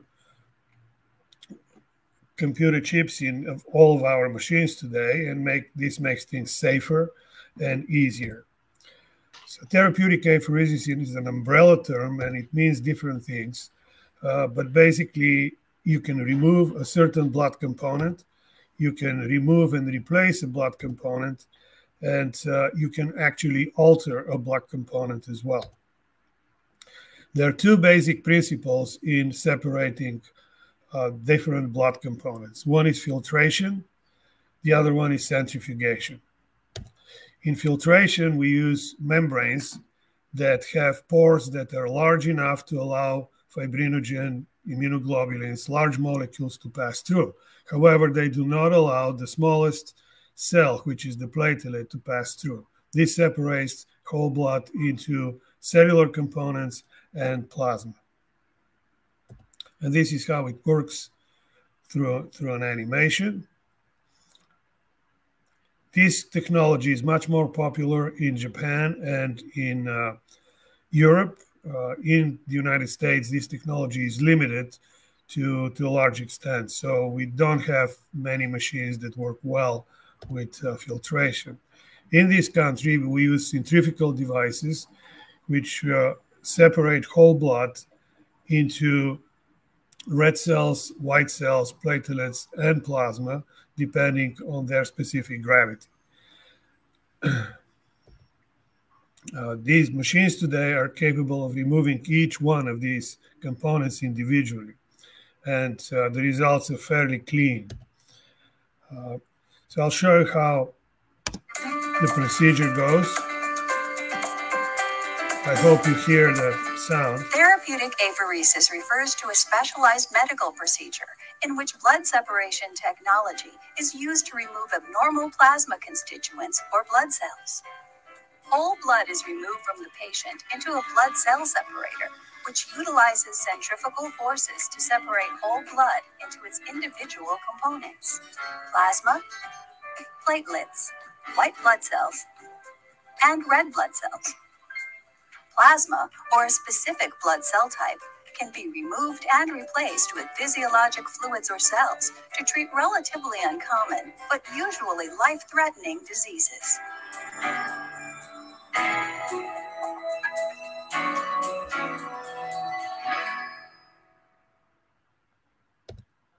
So there is another technology that is becoming more and more popular these days, and that is called double filtration. And basically what happens is that whole blood goes into a membrane filter, which separates whole blood into cells and plasma.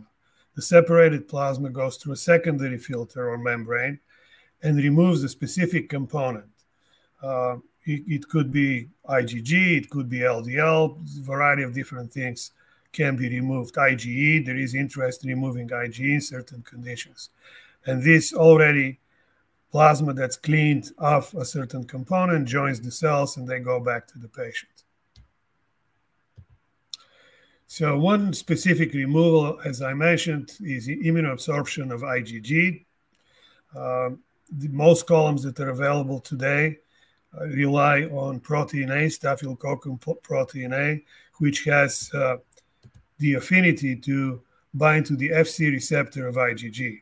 And this way it removes specifically IgG and IgG containing immune complexes.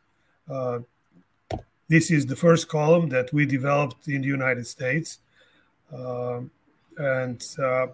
had the privilege to treat the first patients with this column, which was a scary experience.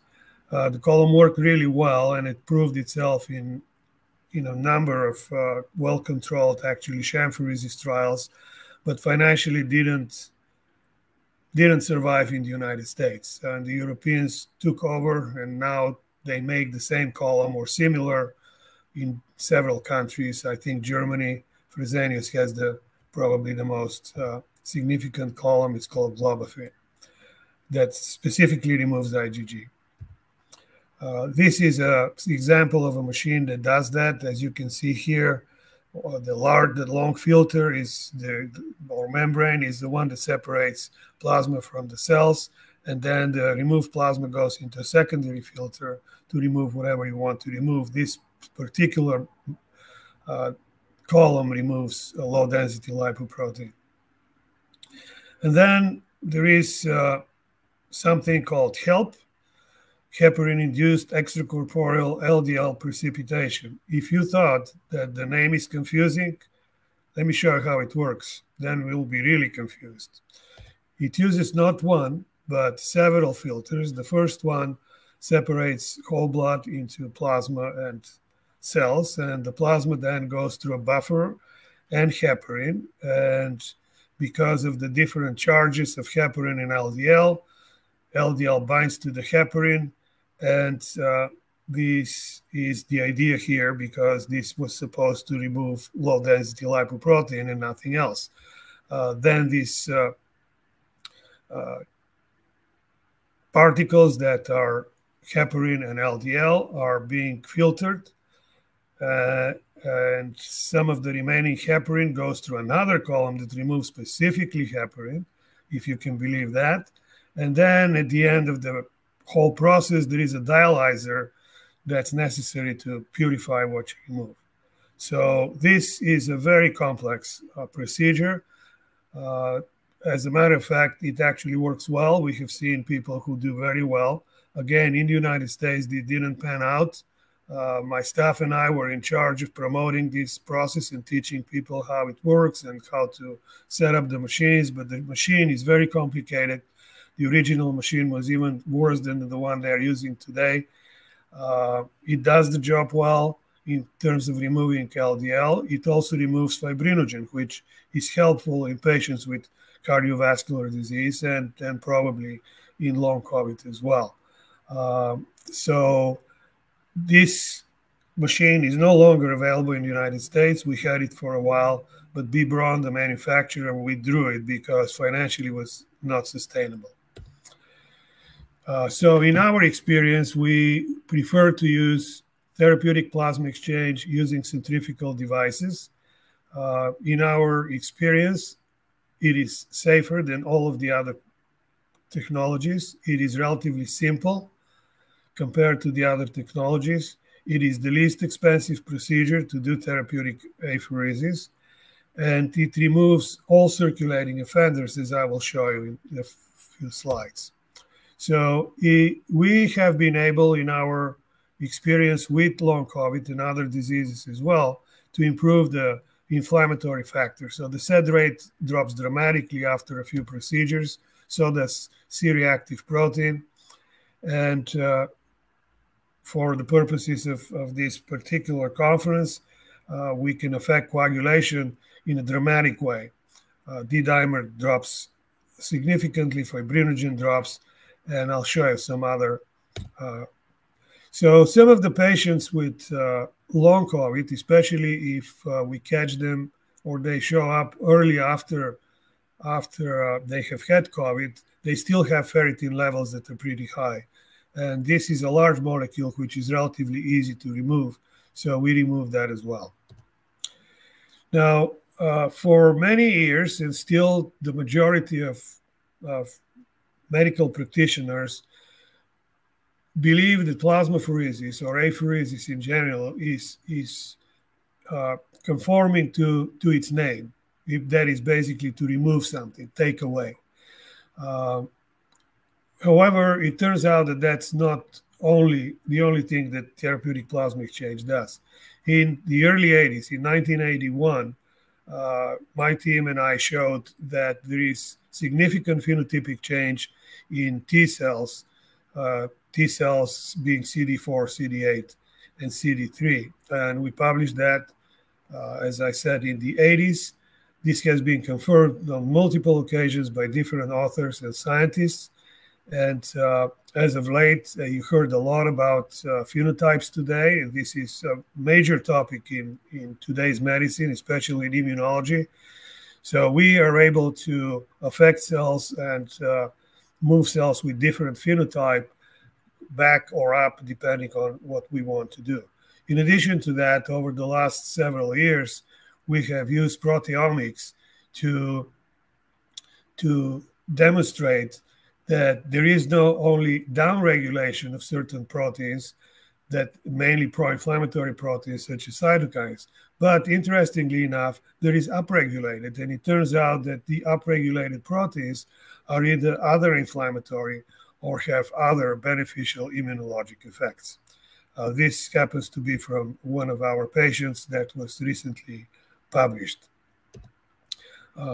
So another thing that happens that is very important and is pretty much along some of the stuff you heard already, and that is that certain cell types move back and forth in terms of up and down during COVID, and certainly this persists in long COVID. And the majority of these patients have either mild or severe lymphopenia, which means that the lymphocyte subsets go down during the disease process. And at the same time, neutrophils and macrophages go up.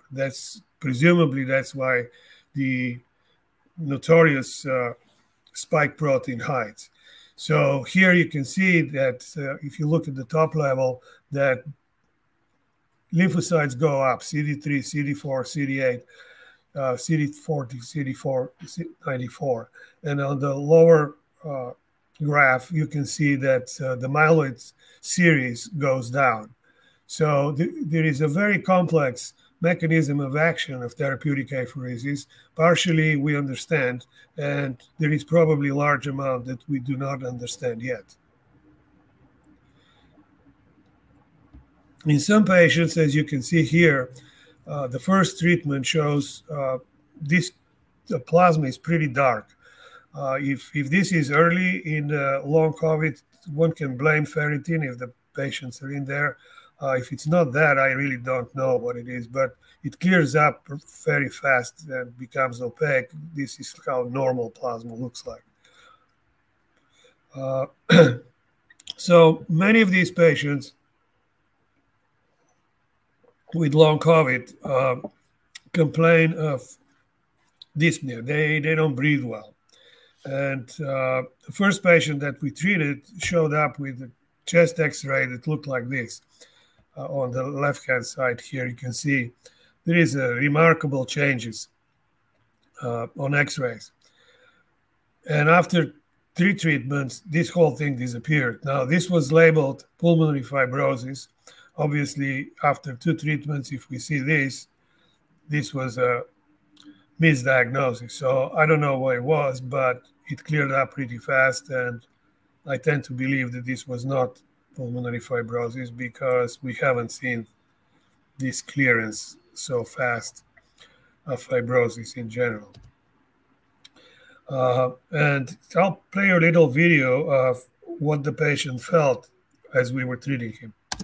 I came to Kiprov's office 3 weeks after I had finished the hospital stay. When I came here about a half ago and did the first apheresis, I couldn't walk off of an airplane without collapsing into a wheelchair.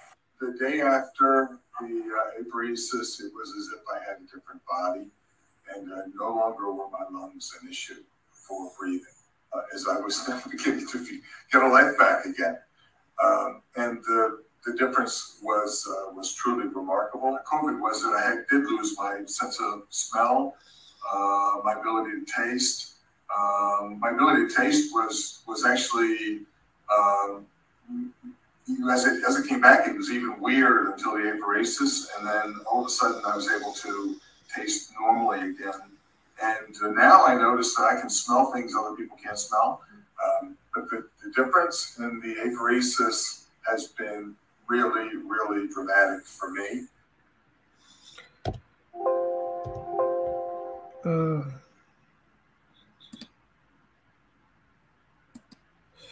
So just to get into the basics here, post-infection immune dysregulation can cause a variety of different diseases. And here's a mixture of these diseases: chronic fatigue syndrome, PANDAS, POTS, post-Lyme syndrome, and of course, long COVID. And both from a laboratory point of view as well as from a clinical point of view, they have similarities, and some of these similarities are very striking. So that this suggests that the pathogenesis of these diseases is similar as well. If we look at the laboratory findings of these patients, they certainly have autoantibodies. They have high inflammatory markers, and some of them have coagulation abnormalities, although not most of them who have coagulation abnormalities fall into the long COVID category, which speaks to the fact that this virus is different than all the other infections. In addition to post-infection, there is post-vaccination autoimmune syndromes. This is not new. We have seen this post-flu vaccines. We have seen it with other vaccines. And these are well-defined syndromes and well-published. Guillain-Barré syndrome is one of them. Transverse myelitis was really something that developed with some of the vaccines for the COVID virus. Obviously, long COVID can occur, or the symptoms of long COVID can occur after vaccination. We see this, call it post-vaccine syndrome. And what is pertinent to this talk is the antiphospholipid syndrome, which we have seen. And there is something called catastrophic antiphospholipid syndrome. And we treat these patients with plasmapheresis and obviously other medications. And we have published our success with that. These people usually die, and when we treat them, they usually survive. So there are a lot of things that we don't know about long COVID and about this virus in general, but there are certain things that we do know. And if we move forward and treat what we do know, maybe we will come up with saving some people's lives and making them feel better. And in the meantime, we will continue our research into finding more and coming up with other medications and other approaches to complement what we already know. Keep in mind that HIV is still under investigation. We don't have a vaccine for HIV 40 years later. And the cocktails that we use to treat HIV are cocktails. It's not a single drug. So we have long ways to go here. And we have to admit we don't know everything. And the future will show how good we are in fighting this particular disease. At the moment, we do believe that along with some other medications, plasma exchange is capable of removing cytokines, autoantibodies, certainly immune complexes, certainly amyloid. You probably haven't read our publications, but we have finished a double-blind, placebo-controlled clinical trial of plasmapheresis in Alzheimer's disease. As you may recall, amyloid plays a major role in Alzheimer's disease, and we have demonstrated that we remove it and patients improve. We can definitely remove microthrombi and effectively stop that process of coagulation. And I mentioned the antiphospholipid syndrome, which is in a milder form of what we heard earlier today. It occurs in long COVID and sometimes can be serious because it was well described that long COVID in some cases can cause the antiphospholipid syndrome, the catastrophic one, and certainly after vaccination it can happen as well. So I'll leave you at that and be happy to participate in any discussion. Thank you. Well, thank you. So so I had some questions which you partially answered. So the fact that removing these bad humors from the blood actually in and of itself interferes with the pathophysiologic process by up and down regulating, other genes is really important, because if you were just removing whatever, cytokines, they're going to come back again. So the fact that you're actually altering the disease pathway seems to be important. Do you have any understanding on how that's modulated? Well, interestingly enough, we learned a lot by a model called parabiosis, where we connected an old mouse to a new mouse, to a younger mouse, and see what would happen if we get their circulation together. And we found out that the old mouse became younger and the young mouse became older. So the initial idea was, well, there's something in young blood that we infuse and they become younger. Well, we did additional experiments and it turns out that that's not the case, actually. And what was the case was that there is this change of homeostasis. We changed the milieu of where cells really live. So if you take plasma before the treatment itself and you incubate stem cells with this pre-plasmapheresis plasma, they all die. However, if you take plasma after the procedure, incubate these stem cells, they proliferate robustly. And this led to a variety of proteomics and a lot of phenotypic experiments that we did. Right now, we're checking 40 different colors on flow cytometry. So the field is expanding. But it was a surprise to find in proteomics that certain proteins went back and forth. But it came from this particular experiment. So now we do it in humans, and it seems we can demonstrate that time and time again. So it's not accidental. So, I mean, many of these people, as we said, have autoantibodies. And when you pherese them, you remove the autoantibodies. So the question is, if you follow up these people, do they have recurrent development of autoantibodies, or do you switch off the B cells so they don't make any more? So in addition to the plasmapheresis, we use other immunomodulatory therapies. I'm not in a liberty to share all of that for IP reasons and so forth. But yes, there is the danger of removing antibodies and they come back. So we take measure of that and try to help. And in our experience, if we get, let's say we run the Cunningham panel or anything that measures autoantibodies to antigens in the central nervous system, we do remove them. And if we repeat the same test 3 months later, most of them are gone. Not all of them, but we have in some cases that we eliminate them completely, and they do very well. But the truth of the matter is that when you do plasma exchange, especially for such a difficult and multifaceted disease like what we're talking here, you will have to use a combination of medications. So plasmapheresis is one tool, but there will be others. There are some that work pretty well right now in combination with plasmapheresis, but not alone. So you can use high-dose IVIG in autoimmune diseases, but at the same time, you will impair the coagulation system, which is a problem here. So you can't quite use it. You have to find something else. So so I must agree with you 100%. So with our new protocol, what we say is if you do plasmapheresis or any of these procedures, patients should be on immunomodulating therapy at the same time to prevent the recurrence. And there are a whole bunch of readily safe and available immunomodulating drugs.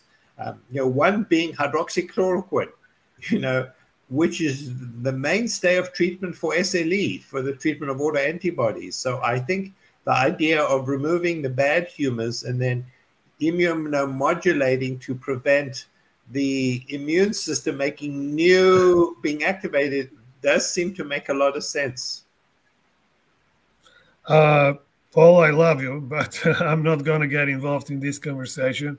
And one thing to note is that these kind of drugs are not as benign as you describe them. So I'll stop here, but got to be careful.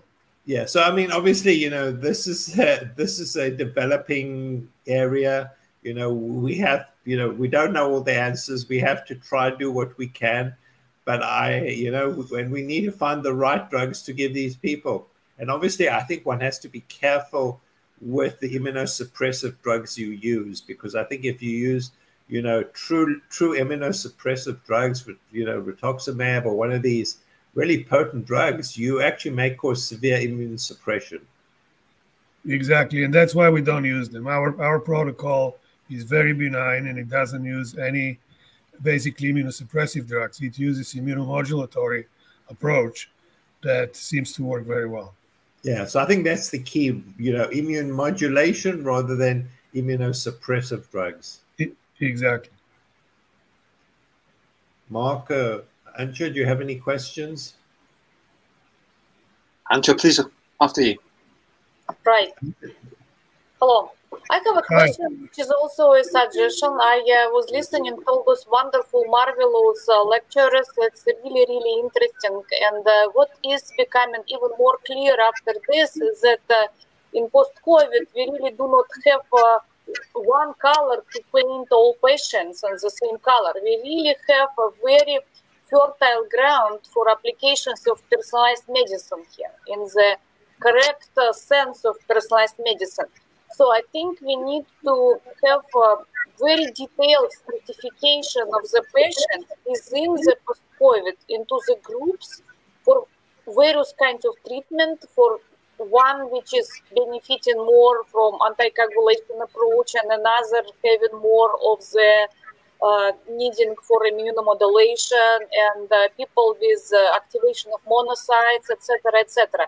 So we really need to work on the categorizing patients into various groups. So can you please tell us what are additional criteria in addition to like just, generally post-COVID things which we are using in your particular treatment case? Can you repeat that? You're breaking up. I don't know. It's the mic or something. So just repeat the last question.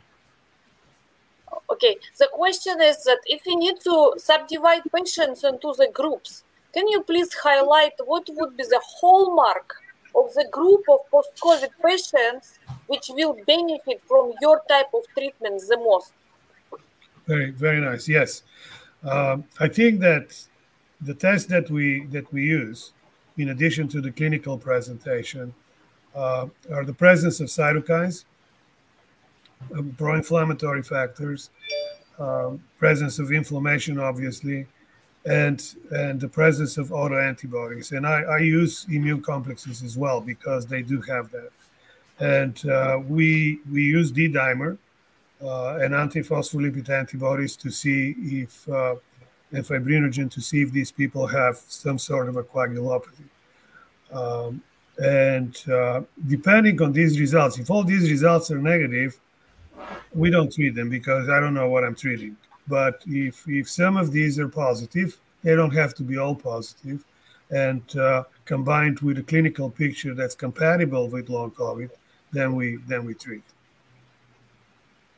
So how do patients in the United States get to you? They get to your individual clinic or they somehow sent by other physicians? Because the types of the tests which you are given to patients not necessarily given in every medical practice. Absolutely true. I think that the way people find us is through the internet. I mean, we haven't advertised or do anything, but I think that our publications are very well known, and people just go on my own website, which is basically my name, and they read the papers. Now, this last publication that we did on long COVID kind of triggered a lot of response. So we get contact information from different countries, different states. We have two clinics, one in San Francisco or close to San Francisco, and the other one near Miami in Boca Raton. So we can treat people on the East Coast and the West Coast, and some come from Europe, so Miami seems better for them.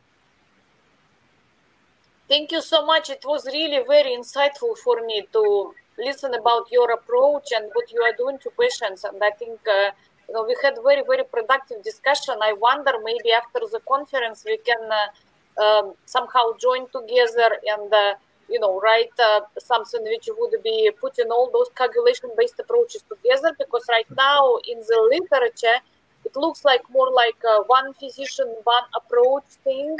And I think that we need to have some kind of unifying theme which would be easily to navigate by patients and by other physicians as well. Absolutely. I'm with you and be happy to participate in any collaboration. Thank you. Dobry, first. Go ahead. Thank you. Thank you so much for the presentation. I really enjoyed it. I went to Mulheim to see Dr. Jaeger. I had HELP apheresis myself and plasmapheresis. I had some good response. Hold on. You had plasmapheresis? What did you say about? Yeah, I had plasmapheresis myself. One plasmapheresis I had in Mulheim in Germany with Dr. Jaeger. Dr. Beat. So that's not plasmapheresis, that's HELP. So I had HELP apheresis. I had 12 sessions of that, and I had one plasmapheresis session as well. Okay. Specifically. I totally agree with what Antje has said. You know, lots of individual clinicians around the world are, I won't say claiming their way is the right way, but I think we need to be collaborative and say, you know what, let's stratify patients to say if they fit this profile, then this is maybe the more appropriate treatment approach. So working together with you would be perfect if you'd like to do that. But I think I've seen patients who have benefited greatly from HELP apheresis specifically. I've seen some who have not. Can you gauge any patient phenotypes which may predict successful treatment in HELP apheresis or plasmapheresis? Bearing in mind, in Europe, where I am, I don't think we have plasma exchange available, as far as I'm aware. It may be available privately. Do you have any predictors that might indicate success? Yeah, again, I think that we heard that before from Dr. Marik. We're too early in this ball game. I don't have these answers, and everybody's asking them, of course, and we're learning. So at the moment, we are trying to find phenotypes that will respond and not respond. So we're using the markers I mentioned before, but in addition to that, we're really expanding on checking lymphocyte and leukocyte phenotypes. And we hope that this will be the answer, because there are dramatic changes in that. And if it turns true that the spike protein hides in one of these cell phenotypes, then I think this is a big progress, because we can individually remove these cells if need be with the instrumentation that we have, or attack them with monoclonal antibodies. So yes, we're working on that. Unfortunately, I don't have the clear-cut yes or no answer now. So Mark asks a really important question, and we've seen this particularly with the post-vaccine injured, that you can have one therapy which is clearly life-saving. I mean, transforms a patient from being an invalid to bedridden to being back on his racing bike, and the same therapy has no effect on the next patient. It is a truly remarkable thing, is how it has to be individualized, and it's not clear why some patients respond so dramatically to one therapy and not at all to another. So, I think we need to, we need more data, but it seems to be a characteristic that, so treating COVID is simple. You just treat them and we know what works. But long COVID, and particularly the vaccine injured, it seems that there is such an individual variation in the response to treatment. So what I think that means is that you have to keep an open mind. Patients need to try different treatments. And ultimately, the patient needs to serve as his own control. The patient, what happens to the patient is the best answer if it works or doesn't work. And I think if something fails, you try something else. It is an intriguing observation. And yeah, so yeah. Go ahead. And we see this most with IVIG. IVIG helps some patients, whereas other patients, it makes them significantly worse, and others it has no effect. So one has to individualize treatment, and the patient must be their own control. Sure. I have another question, if that's all right, and I'll split into two parts. In long COVID, we see many individuals with autoantibodies being positive. Some healthy individuals may have positive autoantibodies anyway, but be asymptomatic. When I had plasmapheresis, I had a temporary symptomatic relief, which then it dwindled, and many other colleagues of mine had similar. Will plasma exchange possibly be a cure which is sustainable if people have positive autoantibodies? And the other thing is, are you at liberty to tell us if you anticoagulate your patients who are on plasma exchange? I personally have seen that with unfractionated heparin, I think it possibly mopped up whatever protein there was in my system, in the HELP machine, but also injecting myself. I wonder if you have any comments on that. Well, I do. I was hoping that Beate will be here and talk about the HELP, because I really, despite what Dr. Baik said, I really have an issue understanding what's behind this thing. I mean, again, as you mentioned, heparin can be damaging. It can cause autoimmunity. It can cause formation of antibodies. So I think that doing HELP without really knowing exactly what's happening is not justified in my particular mind. And they haven't published anything, so we don't know what their thoughts are along these lines. I think that HELP is available in very few places in the world. It's very difficult to manage. So I don't know. I cannot buy that. The other thing is there is this tendency of removing certain elements of a disease, and plasmapheresis removes all of those, as I showed you. At this point, we don't know enough to say if we remove one thing, everything's going to get better. That's not the case. To answer your direct question related to you, people have to realize that at this time, long COVID, it's called long for a reason, is a chronic disease. So there will be no therapy for the foreseeable future that will cure it. There will be no cure. There will be treatments, a variety of different things. Plasmapheresis seems to be good now. And to answer your question even further, some patients require continuous treatment every month. Some patients do very well every 3 months or 6 months. And I don't have longer follow-up on many of these patients because we are in this thing for a year at the most. So it is a chronic disease, and it will most likely require chronic medical attention for a while. I'm going to pause everyone temporarily because we will have a chance to do an open session, and I myself have quite a few questions. But before we go any further, I'd just like to give the opportunity to Dr. Shetty. Beata isn't here at the moment, sadly, so we've missed that extra discussion. We'll get Dr. Shetty to say some of his experience, and then what we'll do is we'll all go into the open forum after that. So if you could hang on, and we'll let Dr. Shetty share some of his thoughts. Thanks, Philip. From a clinical presentation, I think everyone's on point. We're going to need different modalities to treat different patients. I think there's a large diversity of mechanisms at play. We've got vaccinated and unvaccinated patients. We've got a virus that's respiratory and now shown to be having bacteriophage activity. We've got immune complex mediated problems. We've got spike protein that can cause issues. We've got direct injury to endothelial, the vessel linings. So coagulation can occur in a myriad of different ways. And I think understanding the mechanisms behind each with each individual patient will help us dictate the effective therapeutics that can be used. Coming back to Dr. Manan, he mentioned the presence of antibodies or autoantibodies that can play a role in coagulation. That's very true with vaccinated patients. And I think once the vaccines wane, we're concerned about seeing antibody-dependent enhancement rearing its head. And something that I found unusual, we in South Africa are now at a point where the vaccines have been rolled out. The uptake of vaccines have slowed down. So patients are coming to me that have been vaccinated 3 or 4 months ago with the last shot.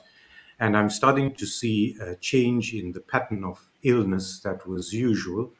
The unvaccinated seem to present in very much the same way as they did previously, with a viral phase that's really of no consequence. And of course, there is an immune-mediated phase in some patients, which when documented closely can be caught and treated aggressively. But strangely, in all the 2 years now that I've been treating COVID patients, I had 2 strange incidents over the past 2 weeks. I had 2 patients coming, fully vaccinated and boosted, both on the 3rd day, both patients well into their 70s. Both patients were clinically ill with severe joint pains, fever, headaches. And both patients, while speaking to me, felt strange and had sudden cardiac arrest, very sudden, asystole, no breathing. I managed to resusc them both, but it was the first time that I've seen something like that occur in both vaccinated patients. So I was concerned of the mechanism underlying this. Both had no history of hypertension or any cardiac issues. It might have been an undetected myocarditis post-vaccination that triggered this. There was no atrial fibrillation or any sign. Can I interrupt you? How long after the vaccination did they have these cardiac arrests? How long after? This was, Paul, this was both patients had taken their last booster 4 months ago. Okay. It was 4 months ago. Both had COVID illness and presented to me on the third day. Strangely enough, both were on the third day. And both, all they did was they said that they're feeling, while sitting in my tent, said that they're feeling unwell, and within a period of 2 minutes were asystole.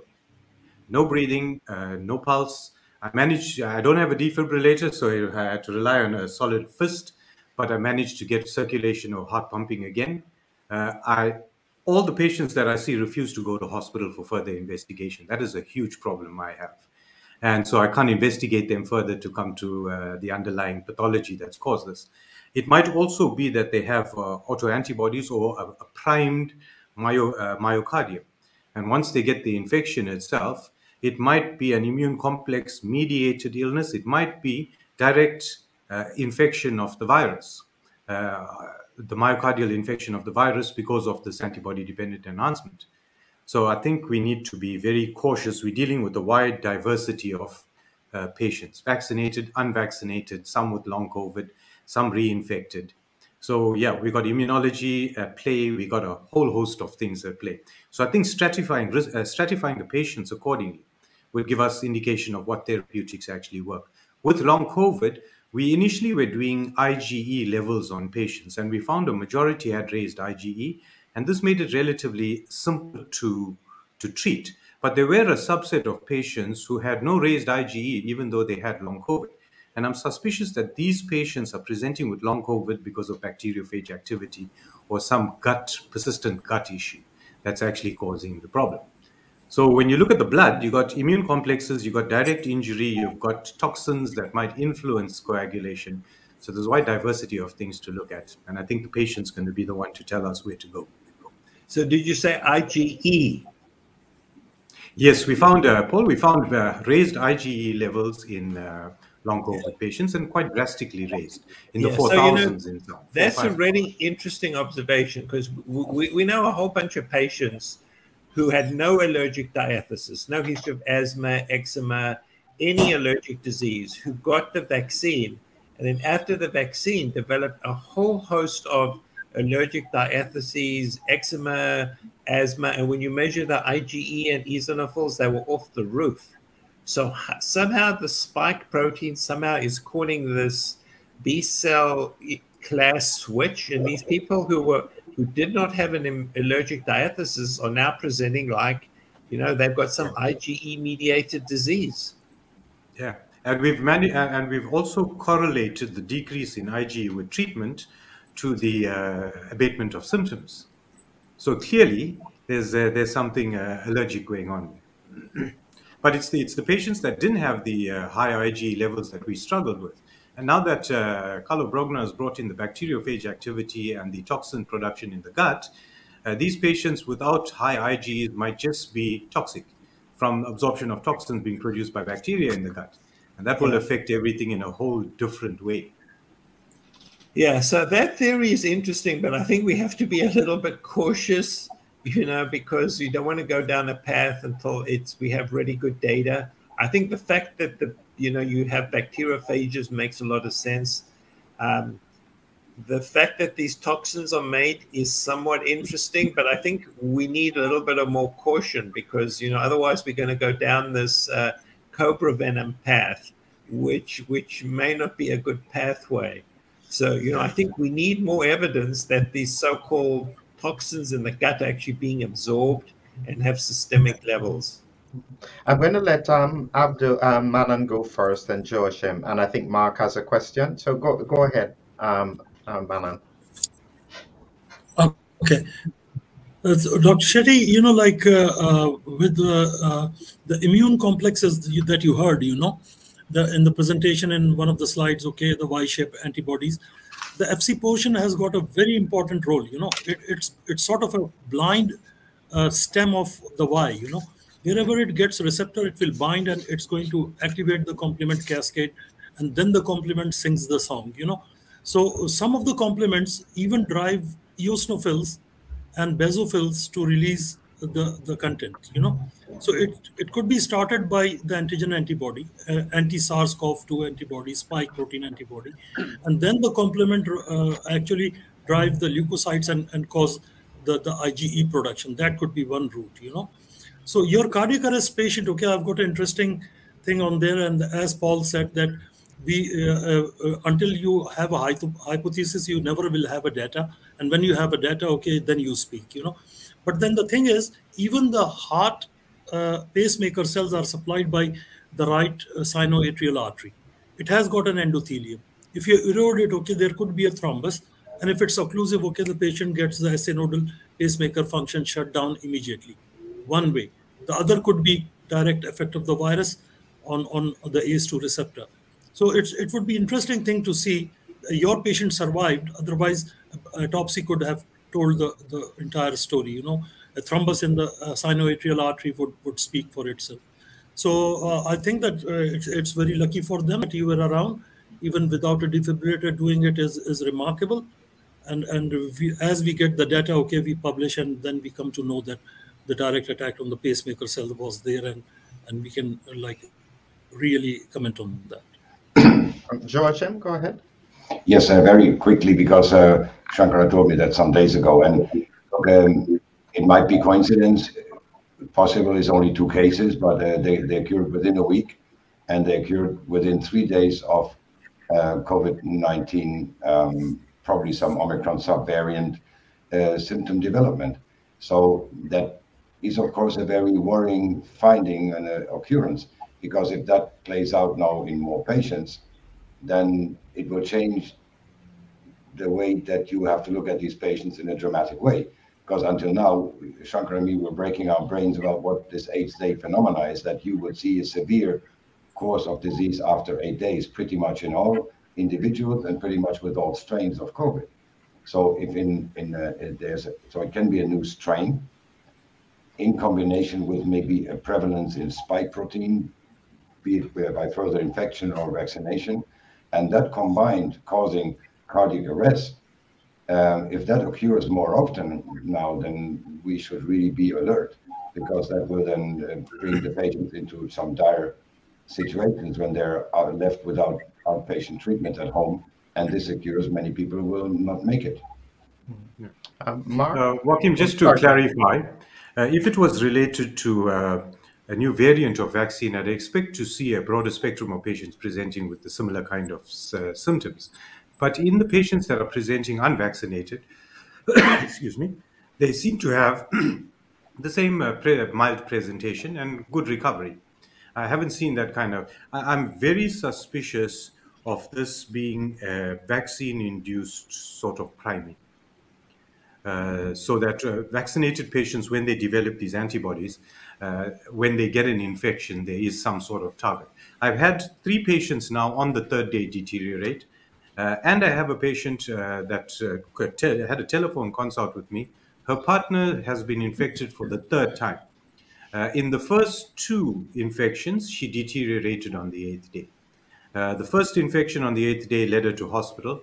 The second, she promptly started steroids and antihistamines on that vital day, and it was again the 8th day, and we still seem to be struggling to wrap our brains around why it was that day. But she wrote to me today to say her partner's been infected again for the 3rd time, but this time the deterioration occurred on the 3rd day. And her partner's not vaccinated. So I think with repeated COVID infection, we might have priming as well. And the disease progresses a lot faster to that hypersensitivity or immune-mediated phase. Mark, go ahead. You wanted to ask a question. Thank you. So I fell ill the 2nd time in October 2020. I'd been working in A&E, emergency department, and also as a general practitioner. We'd seen, as an emergency, we'd maybe see few people a year coming in as a diabetic emergency, DKA, diabetic ketoacidosis. I remember from the start of the pandemic, so February time or January, February time or so until the October, we had multiple people coming in, and I can only see that as being an autoimmune mediated issue as a result of COVID. On the back of that, the question I previously asked Abdul Manan was, I mean, I've been treated in various ways. I went to Beate Jäger to Germany for HELP apheresis and anticoagulation, which helped me a lot, but not fully. I sought treatment with you, Shankar, thankfully, and that's helped me a lot as well. We've got people with different treatments, and I wonder if today we can maybe consider if there's one unified thing we could recommend certain phenotype, rather than just postulating this might help, this might help. So while we've got Shankar talking about inflammation suppressants, such as Monter's H1, H2 blockers, the FLCCC talking about hydroxychloroquine and ivermectin. We've got Dr. Jäger and Dr. Laubscher focusing more on anticoagulation, and also Dr. Jäger telling people Vedicinals9 and other nutraceuticals may be of benefit. I think this is all a downstream process, long COVID. It must be from autoimmune activation, from inflammation, coming from spike proteins, from viral persistence possibly, causing coagulopathy. Do you think there's any way that we could combine? Can I come in on this one here? Part of what I have always been interested in is that I believe that if you don't get to primary pathophysiology, you will go in a circle. So the big challenge is to be able to identify what mechanism is causing this wide variation of symptoms and pathology. I've always said that I believe that severe COVID-19 and long COVID is a viral mediated autoimmune disease. And that's what it is. The question is, what is the trigger? Based on our research, we thought that the trigger was the levels of serum ACE2 for severe COVID-19. In the context of long COVID, however, because you can have mild COVID and still have quite severe long COVID, that is a different mechanism. The only thing that I can say, and this is where my research is pointing to, everything seems to come from a persistently activated immune system. And there are only three places it can happen: skin, breathing, or gut. And for most of the patients that I see, they have gut-related symptoms. So essentially what I think is there is an overlap in that autoimmune response between what was happening in the gut before, and this is what's driving the long COVID. And if it is not identified, you will continue to go in a circle. And that's from a clinical and research perspective, the only thing that makes sense, because the immune system knows to switch off after 3 weeks. Even if you have a reactive arthritis, if you have pleurisy, if you have a pericarditis, in a month, you are better. The only way that you can have persistent immune responses is if there is a trigger or a driver for this immune thing. And there are not many places that can do that. That's my clinical research perspective. Yeah, Philip, do you think on the back of that, Philip? Sorry, do you think on the back of that, Philip, that in Shankar protocol of calming the immune system down would be beneficial to calm down the coagulation rather than just target the coagulation issue? I think the analogy that Shankar painted to me was, it's like getting, well, depending on what protocol you go down, might not be appropriate for the individual patient, but it would be like having the kitchen sink overflowing and you get the mop out. And depending on what's going on, you might not be targeting the right patient with the right medication. Yeah, well, when you look at autoimmune diseases, they are not straightforward. That's the first thing. If you're managing SLE, there's no drug that works every single time. You know, there are certain drugs that work largely, but patients are very, very unique. And this is one of the things you see with all of these autoimmune diseases, rheumatoid arthritis, you know, SLE, you need a very focused patient-centered approach. And yes, I agree that the more tools that you have in your toolbox, the better the outcomes will be. But if without an understanding as to primarily what you are targeting, it is extremely difficult to find solutions for an individual patient.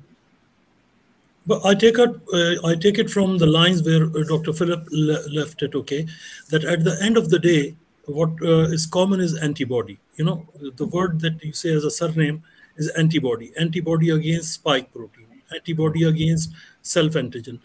So if you just concentrate over that antibody, okay, how it actually amplifies the inflammation via activation of complement or cytokines, the question Mark asked is that, is there a therapy, okay, which can actually hold on to the amplification? The answer is yes.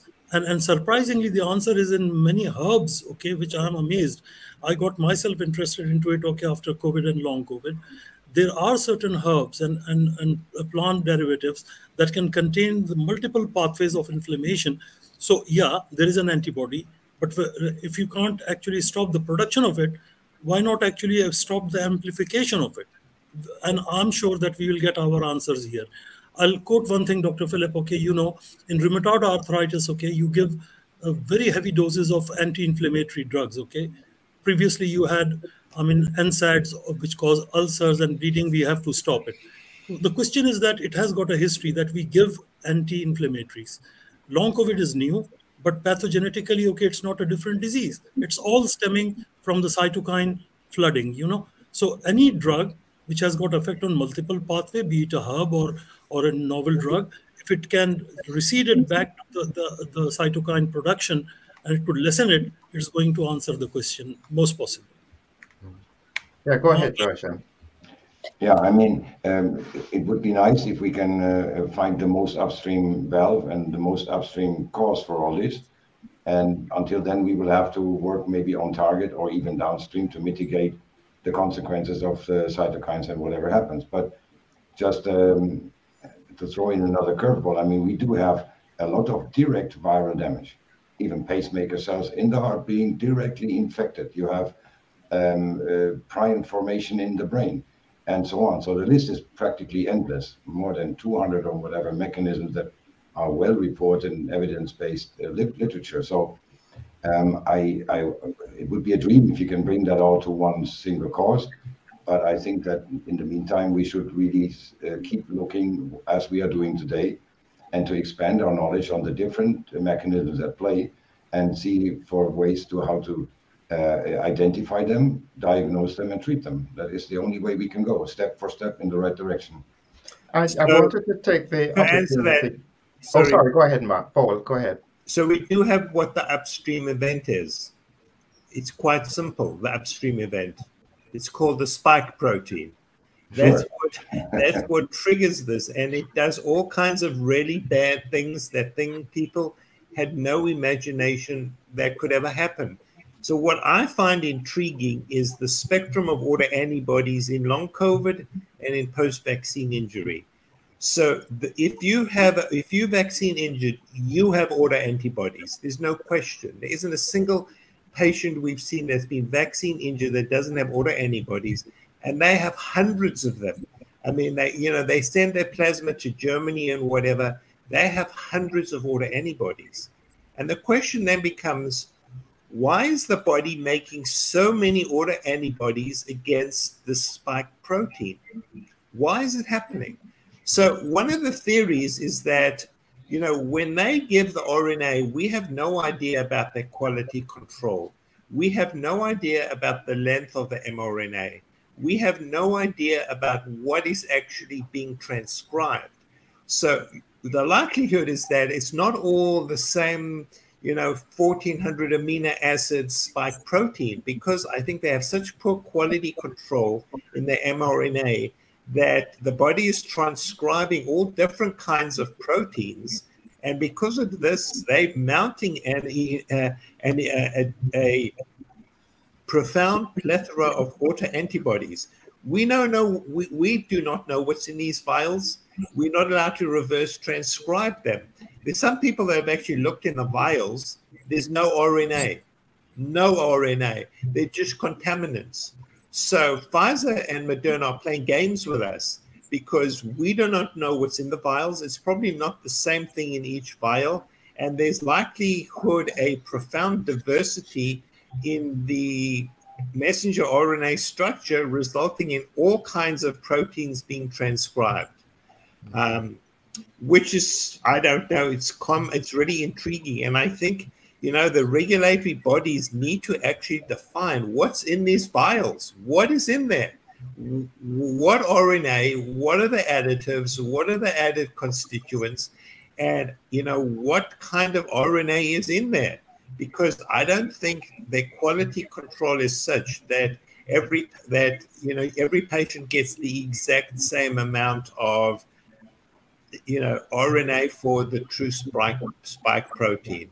So there are a lot of unanswered questions. We'll take a question from Antje and then Mark. And then I just wanted to capture Valentina's thoughts about the perspective from the long COVID patient point of view. Go ahead, Antje. Yeah, I want to return everybody to our everyday reality where we have a lot of patients with long COVID. I have seen the recent model, which kind of scary, which says that to the year 2026, with the current model of the pandemics, we will have 14% of the people on Earth who would have one or another form of long COVID. And that is really having huge implications for everyday life, because it's a lot of people who cannot work as they're supposed to work.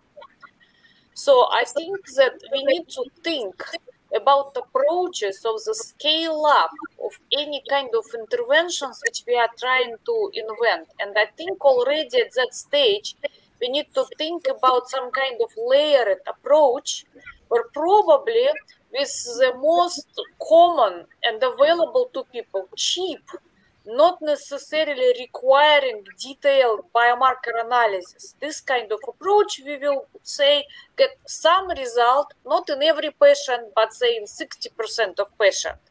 And maybe this result will be not 100% back to normal functioning, but 70% back. That would be good enough.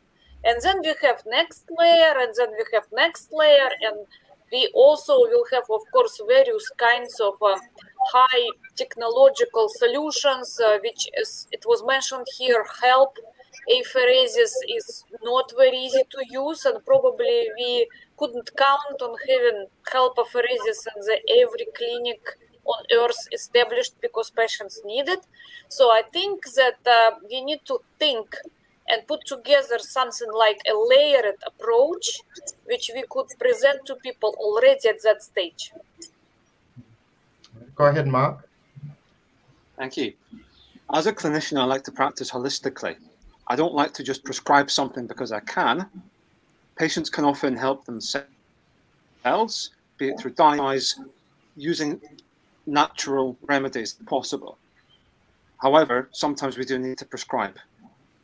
And I just wonder what the collective thoughts and everybody here would be of using herbal remedies as a prophylactic and also as a treatment, COVID and long COVID.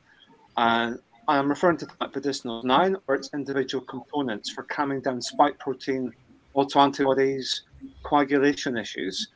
It's proven in trials to be effective. Individually, however, if people were to, for example, purchase curcumin, hesperidin, I don't think that bioavailability would be as effective. If you look at things like montelukast, H1H2 blockers, it may not be as effective depending on how the body processes them. But I just wonder what your thoughts are of this. I've also spoken with Valentina, and she shares a viewpoint that, you know, we need something safe and natural first, as a first line, and then move on to other things such as prescription medicines if needed. What are your viewpoints on that? Well, if I may, I don't know, to interrupt here, from perspective of an ill person who already lost a job, lost house, going to something like help apheresis or traveling to another country to have anything significant mechanical done is very costly, and it will cause more financial burden to a person. Then there is a huge question whether it will help, and we still don't know. We can't be 100% sure that mechanical intervention help. Now, we know that it may for some time, which is great, but then my point would be here to mention safe solutions, which went through trials.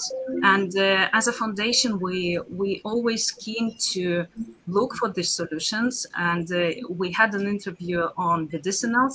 We also had an interview on Artemic Rescue, which is a Swiss company development as well. So they all work towards finding great bioavailable natural compounds to at least help with symptoms.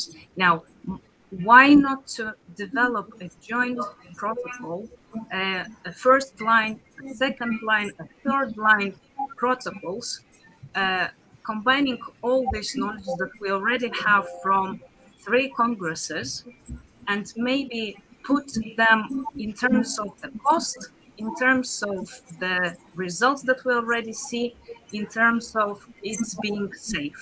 So these solutions already exist. We already know we have this data, and we had it on our channel presented as well.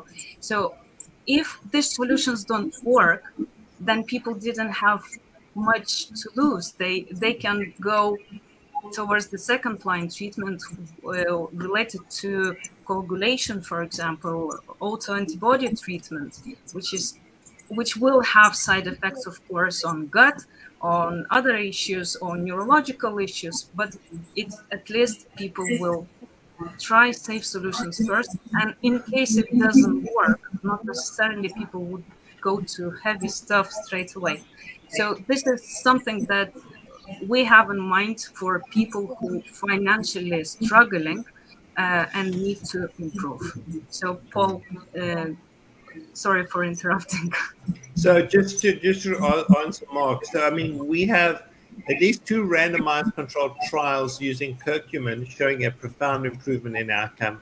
We have a randomized controlled trial of Nigella sativa and honey showing a dramatic improvement in outcome.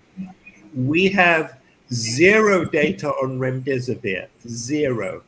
So it's perplexing that remdesivir is the standard of care in this country. Almost every single patient gets it, and there's no data, 0 to support it. Yet you have these nutraceuticals that are safe and effective. You know, we would like more studies, but there are studies there. They have profound physiological basis, scientific rationale. So I can't see any reason why these nutraceuticals should not be a part of any treatment algorithm. They're cheap, they're readily available across the world, supported by basic science as well as clinical science. You know, the ivory tower wants randomized controlled trials. We actually have randomized controlled trials, and yet they're not good enough. So I don't know. Go ahead, Josh.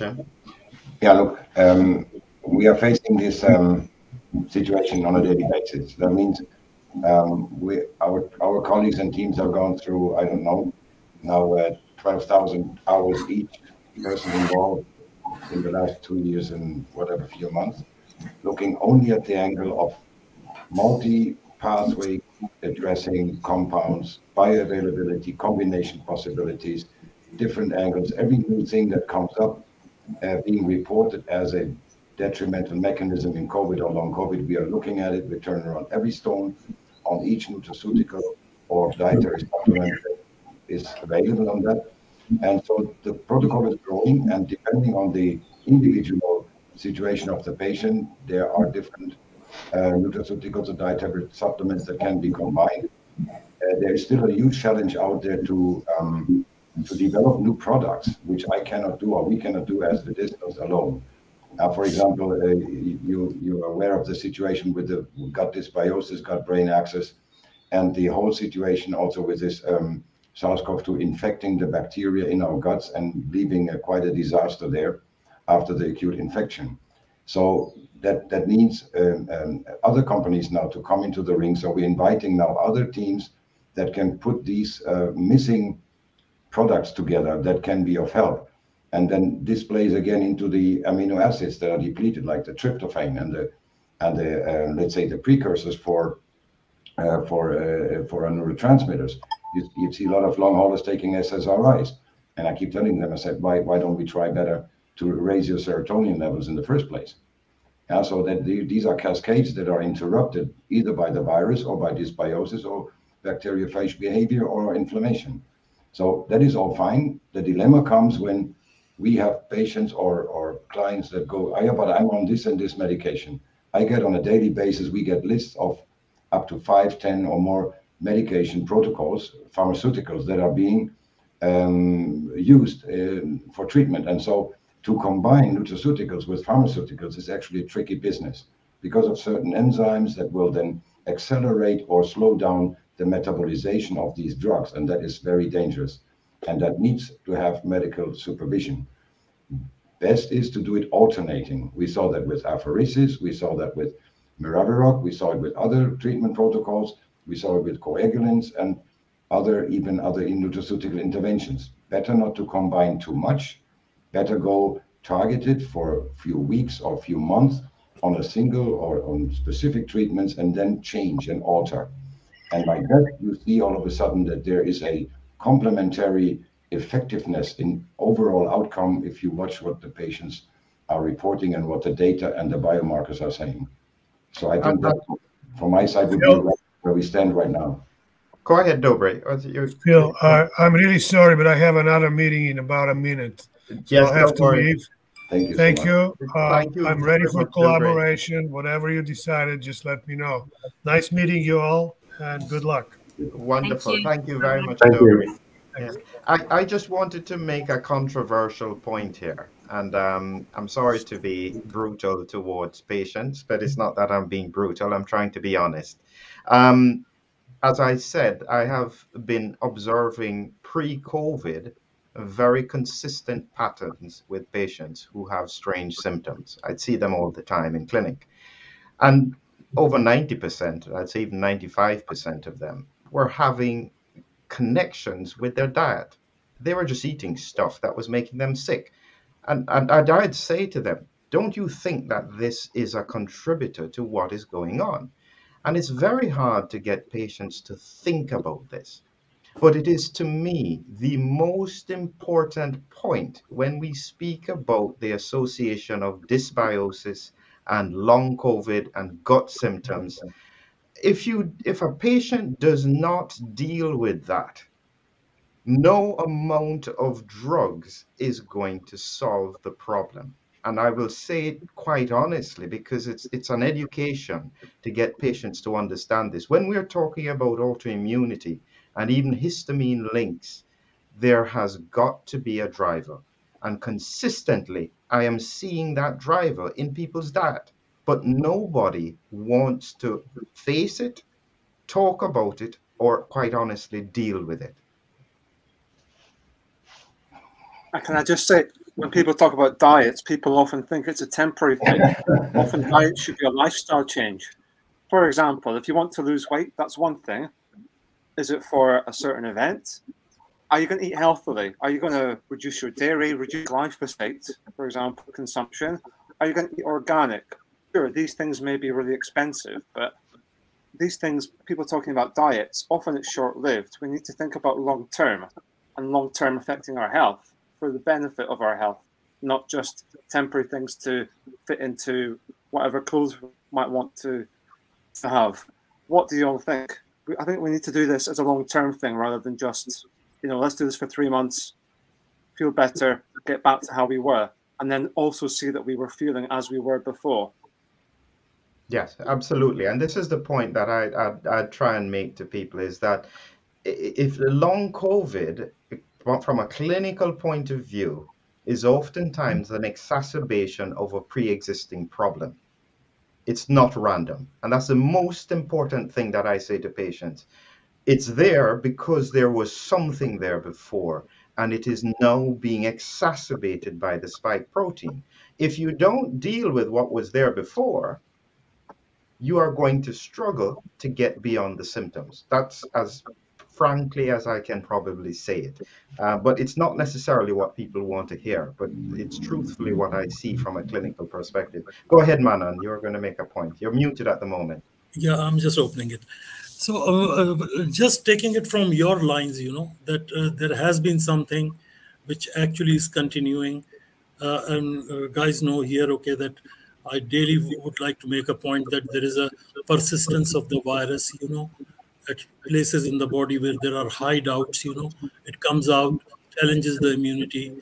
Then Dr. Shankar comes that hypersensitivity. If you keep on doing that, you will have IgE, IgG. So this mixed picture, when you say that it had an initial event from where it came, that event in real never ended. It's very convenient to call it long COVID, but tell me where is the long part of it? I mean, like, I see the disease so active.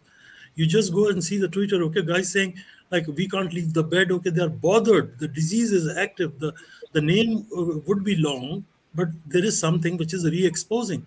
So if there are viral hideouts like gut, it's crypts, okay, number one, sinuses, number two, places in the body where the blood doesn't has an access directly via capillaries, eradication would sometime will come. Okay, you'll see that it will merge down to the point that eradicate the S protein in the first place from the viral sources. That's going to be some cornerstone if it turns out to be so.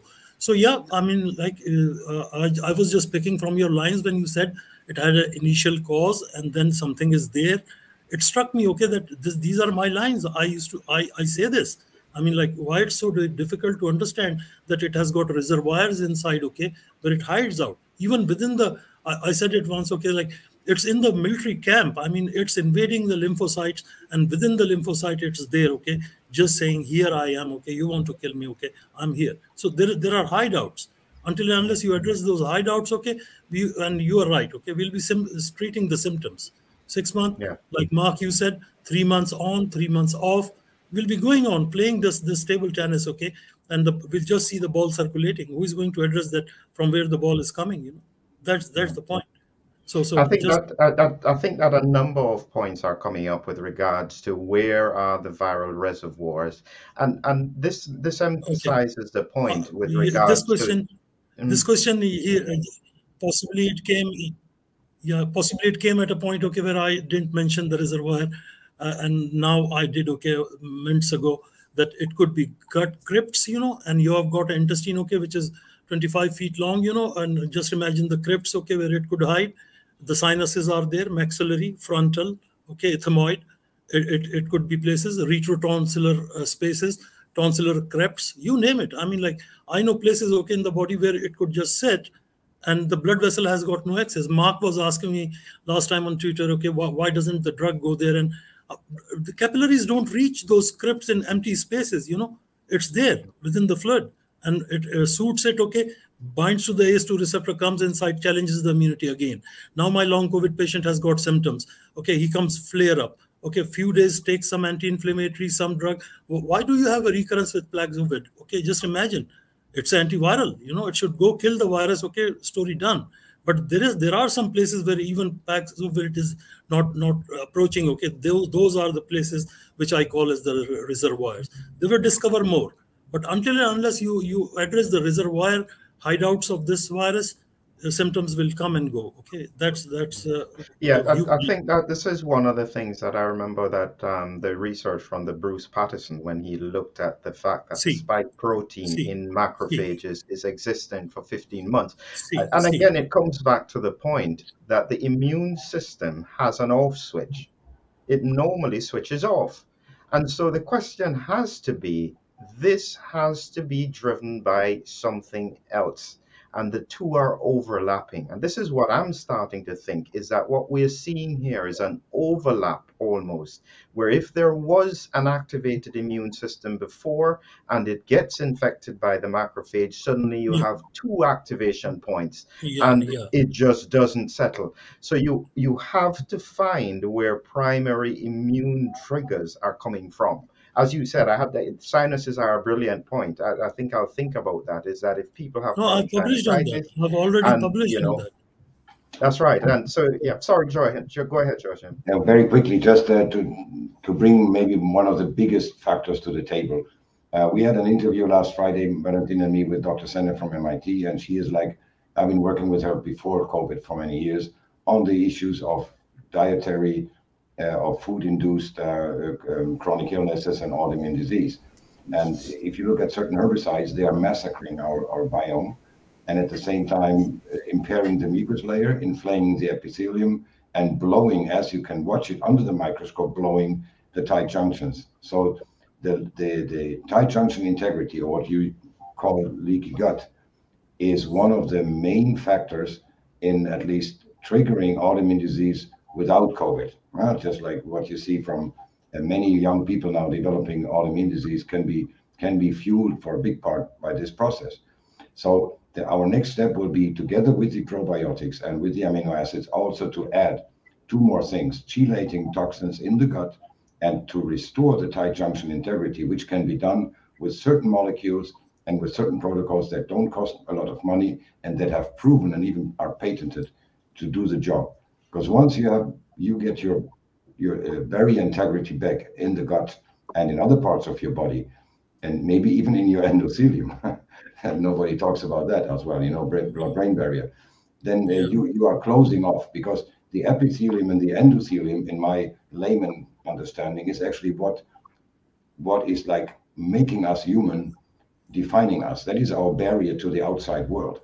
If they are compromised, you will have a continuous influx of allergens and toxins and things that will fuel any kind of autoimmune disease and antibody production. Okay, that was very short. Sorry. I think I'm going to take the opportunity. This is brilliant, but I think we do probably need to close off at this point. We're over the 3-hour mark, and I suspect we could just keep on talking. So what I'd like everyone to do is to just do a 30-second as to what they think is the future. Where should we go? How should we do it as we close out towards the end? And since you're right at the front, Shankara, do you mind if you go first with this? Okay. Philip, I think from a clinical perspective, patient perspective, I think we're going to have to identify, both in acute and chronic illness, what the causative factors are. And I think patients will present differently. Those with autoimmune issues presenting with long COVID, those with bacteriophage problems or gut issues, those that had pre-existing gut conditions that now present with long COVID. So I think a very comprehensive history taking is vitally important. Vaccine history, the dates involved, and the clinical presentation will be vitally important in trying to elucidate the underlying mechanism and dictate where we start with treatment. Yes, we've got a broad variety of different treatments, from nutraceuticals to our pharmaceutical interventions to apheresis. But I think it'll be dictated by the presentation of the patient and the duration of the illness itself.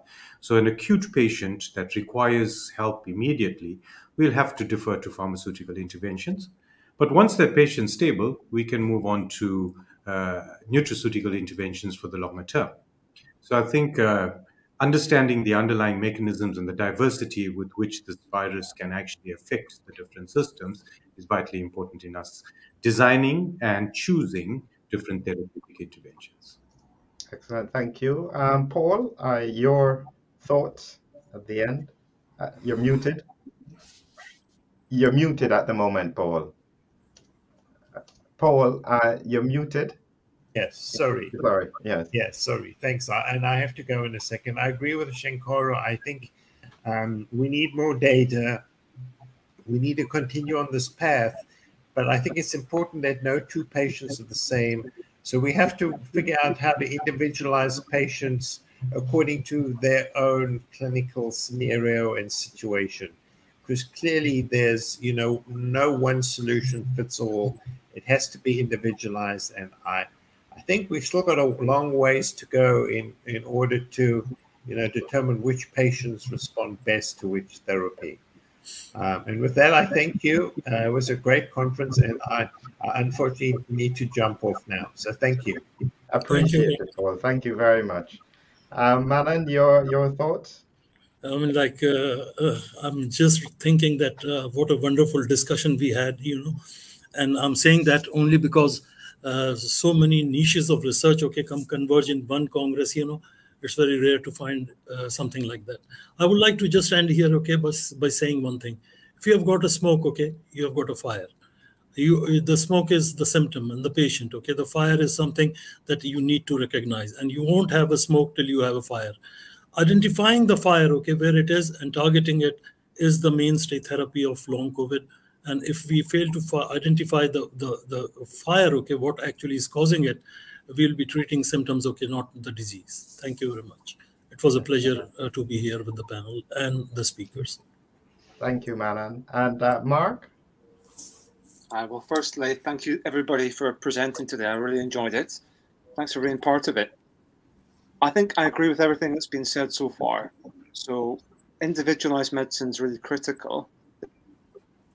It's easy to self-prescribe things, and I've read so many things on Twitter and Facebook about people being so desperate that they're buying medicines from somewhere and sometimes causing harm to themselves. I just want to say that please get supervised, get a clinician who you trust, who understands and who listens to you, to be able to find that fire, to then extinguish it, to get rid of the smoke as well, as Abdul says.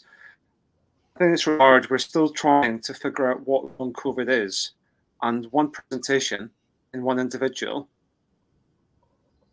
the reason may be totally different to some same presentation in a different individual. So something like anticoagulants may not work in two people. I think we need to keep on looking. I think we need to keep on meeting up, discussing, collaborating, figuring out what other studies are needed to be able to convince our governments, our health services to listen to us, take long haulers seriously, and not be fobbed off with get therapy, with psychologization of problems when there are actual organic issues going on. It's quite hard, though, as a patient and a clinician myself, to get peers to listen to me. I have peers who are now sympathetic, but it's hard, and I can imagine all those people out there who are yet to find clinicians to understand what's going on. I hope together we can meet up again and discuss what we can do for long haulers in the future. Thanks for having me. Thank you very much, Mark. Joachim? Yes, and there's several things I want to say. First of all, let's look back at this conference. We could see that red blood cell plasticity also plays a big role, and we didn't really speak about that. So we will do some follow-up with Martin and other participants of today's conference to further really elaborate on these things that were maybe not discussed today. And as in the last conference, I'll send out an email by tomorrow with everybody, and just like to recapitulate, do some, maybe have some homework and some further exchange to deepen our understanding, because we should not just talk about these things, we should also further invite other scientists to participate in this. And as the outlook for how to go on from here, I would say that we have to invite now other companies or scientists that look into this antibody phenomena. And I saw that there are already some medications being developed in that direction, so that within maybe a few months, we will have a whole toolbox of different treatment, diagnostics, and whatever methods at disposition that physicians can try, and that will be of the benefit of the long haulers. We don't have much time to lose. And one more last word to Shankara is like, shall we start to communicate that a little bit widely? Because it's very concerning if people on the third day of symptom development in COVID infection all of a sudden have such a severe cardiac problems. I mean, that is really a wake-up call. Thank you very much, Joachim. Valentina?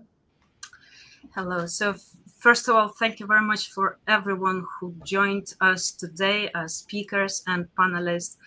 3 hours of your time, but I hope it brought quite significant changes in your minds on where we are now and what we need to do in the future. We can't work alone. That's a full stop. We need joint effort, and as a coalition, we will look for more researchers, more experts in this field to help us drive research and then treatments.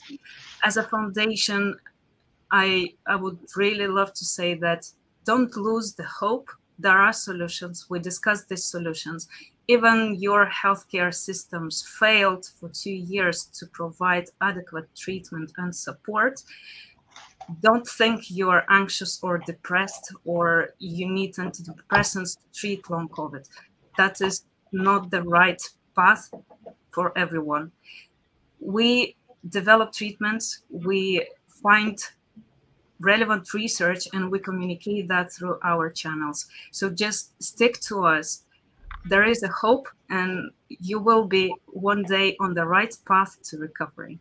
Thank you very much for your involvement, and we look forward to our 4th Congress in the nearest future. So stick with us. Thank you. Well said, Valentina.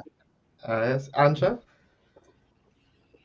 It was a tremendously interesting conference, tremendously important for everybody, and I hope tremendously important for patients as well who are listening to us now. And as a systems biologist, I'm looking at every question from a variety of perspectives, and now I see that one of the most important perspectives, in addition to scientific and medical one, is the perspective of public health. We really have such a large number of post-COVID cases that we have to deal with them. I just recently checked the clinicaltrial.gov system for clinical trials. And there are a lot of various kinds of clinical trials, including for nutraceuticals, for actual COVID, for acute phase of COVID. But there are very little treatments which are right now being officially tested for long COVID. Very little. I counted 10 different approaches, and majority of those approaches are replicas from some other drugs. It's retargeting for one specific aspect of the long COVID, but not for long COVID as such. I think that we need to somehow as a society make sure that regulatory organs and organs which are supporting the research are really on the same page, and they are really adequately providing resources for the tasks which we are having right now. It is extremely important that patients will be treated now. In rare diseases, that's another area which I'm working with. In rare diseases, there is a saying that there is a 7 years on average so-called patient journey, right? That is a journey from the time when the patient got sick and when patient actually get diagnosis and possibly treatment which is fitting to this diagnosis. But rare diseases typically affect each disease just a small group of people. Even if rare disease is a large group, is a very important group. Post-COVID, long COVID is not a rare disease. It is right now a prevailing force which we are having in our society, which shaping up the health of human populations and shaping up not in a very good way. So we really need to urgently combine resources and retarget resources in order to work on the treatments rather than on observations. The science right now contributing a lot to observation of various cohorts of long COVID patients, but not to the treatment, and we really need to retarget ourselves. And I think in this vein, it is very, very important that we had this conference and we looked at the work of physicians which are trying to approach the problem from various directions. All of them in this particular conference going toward anti-coagulation and everything which is connected to the blood system, but we touched a little bit on autoimmunity, we touched on immune overactivation, on the having reservoirs of the virus in various tissues, etc. So I think there is a time right now to combine all this knowledge, not just for the sake of knowledge, but for the sake of helping every patient. I think that we are getting there. Thank you very much, Anja. And I'd say thank you to everyone, especially to Valentina and Joachim, for pulling all these people together. And they've done a lot of work in the background, finding all these experts, interacting with them, pulling them together. I get the privilege of hosting them on the platform, but hearing the cutting edge, and I am telling you that this is the most cutting edge breakthrough thinking that you will come across. These experts are some of the best in the world, and we will continue to try and find them. So thank you again for the coalition for pulling this together. And thank you, everyone. And I hope you all have a good evening. Thank you. Thank you very much. Thank you, Philip. Thanks, everybody. Thank you. Thanks, Philip.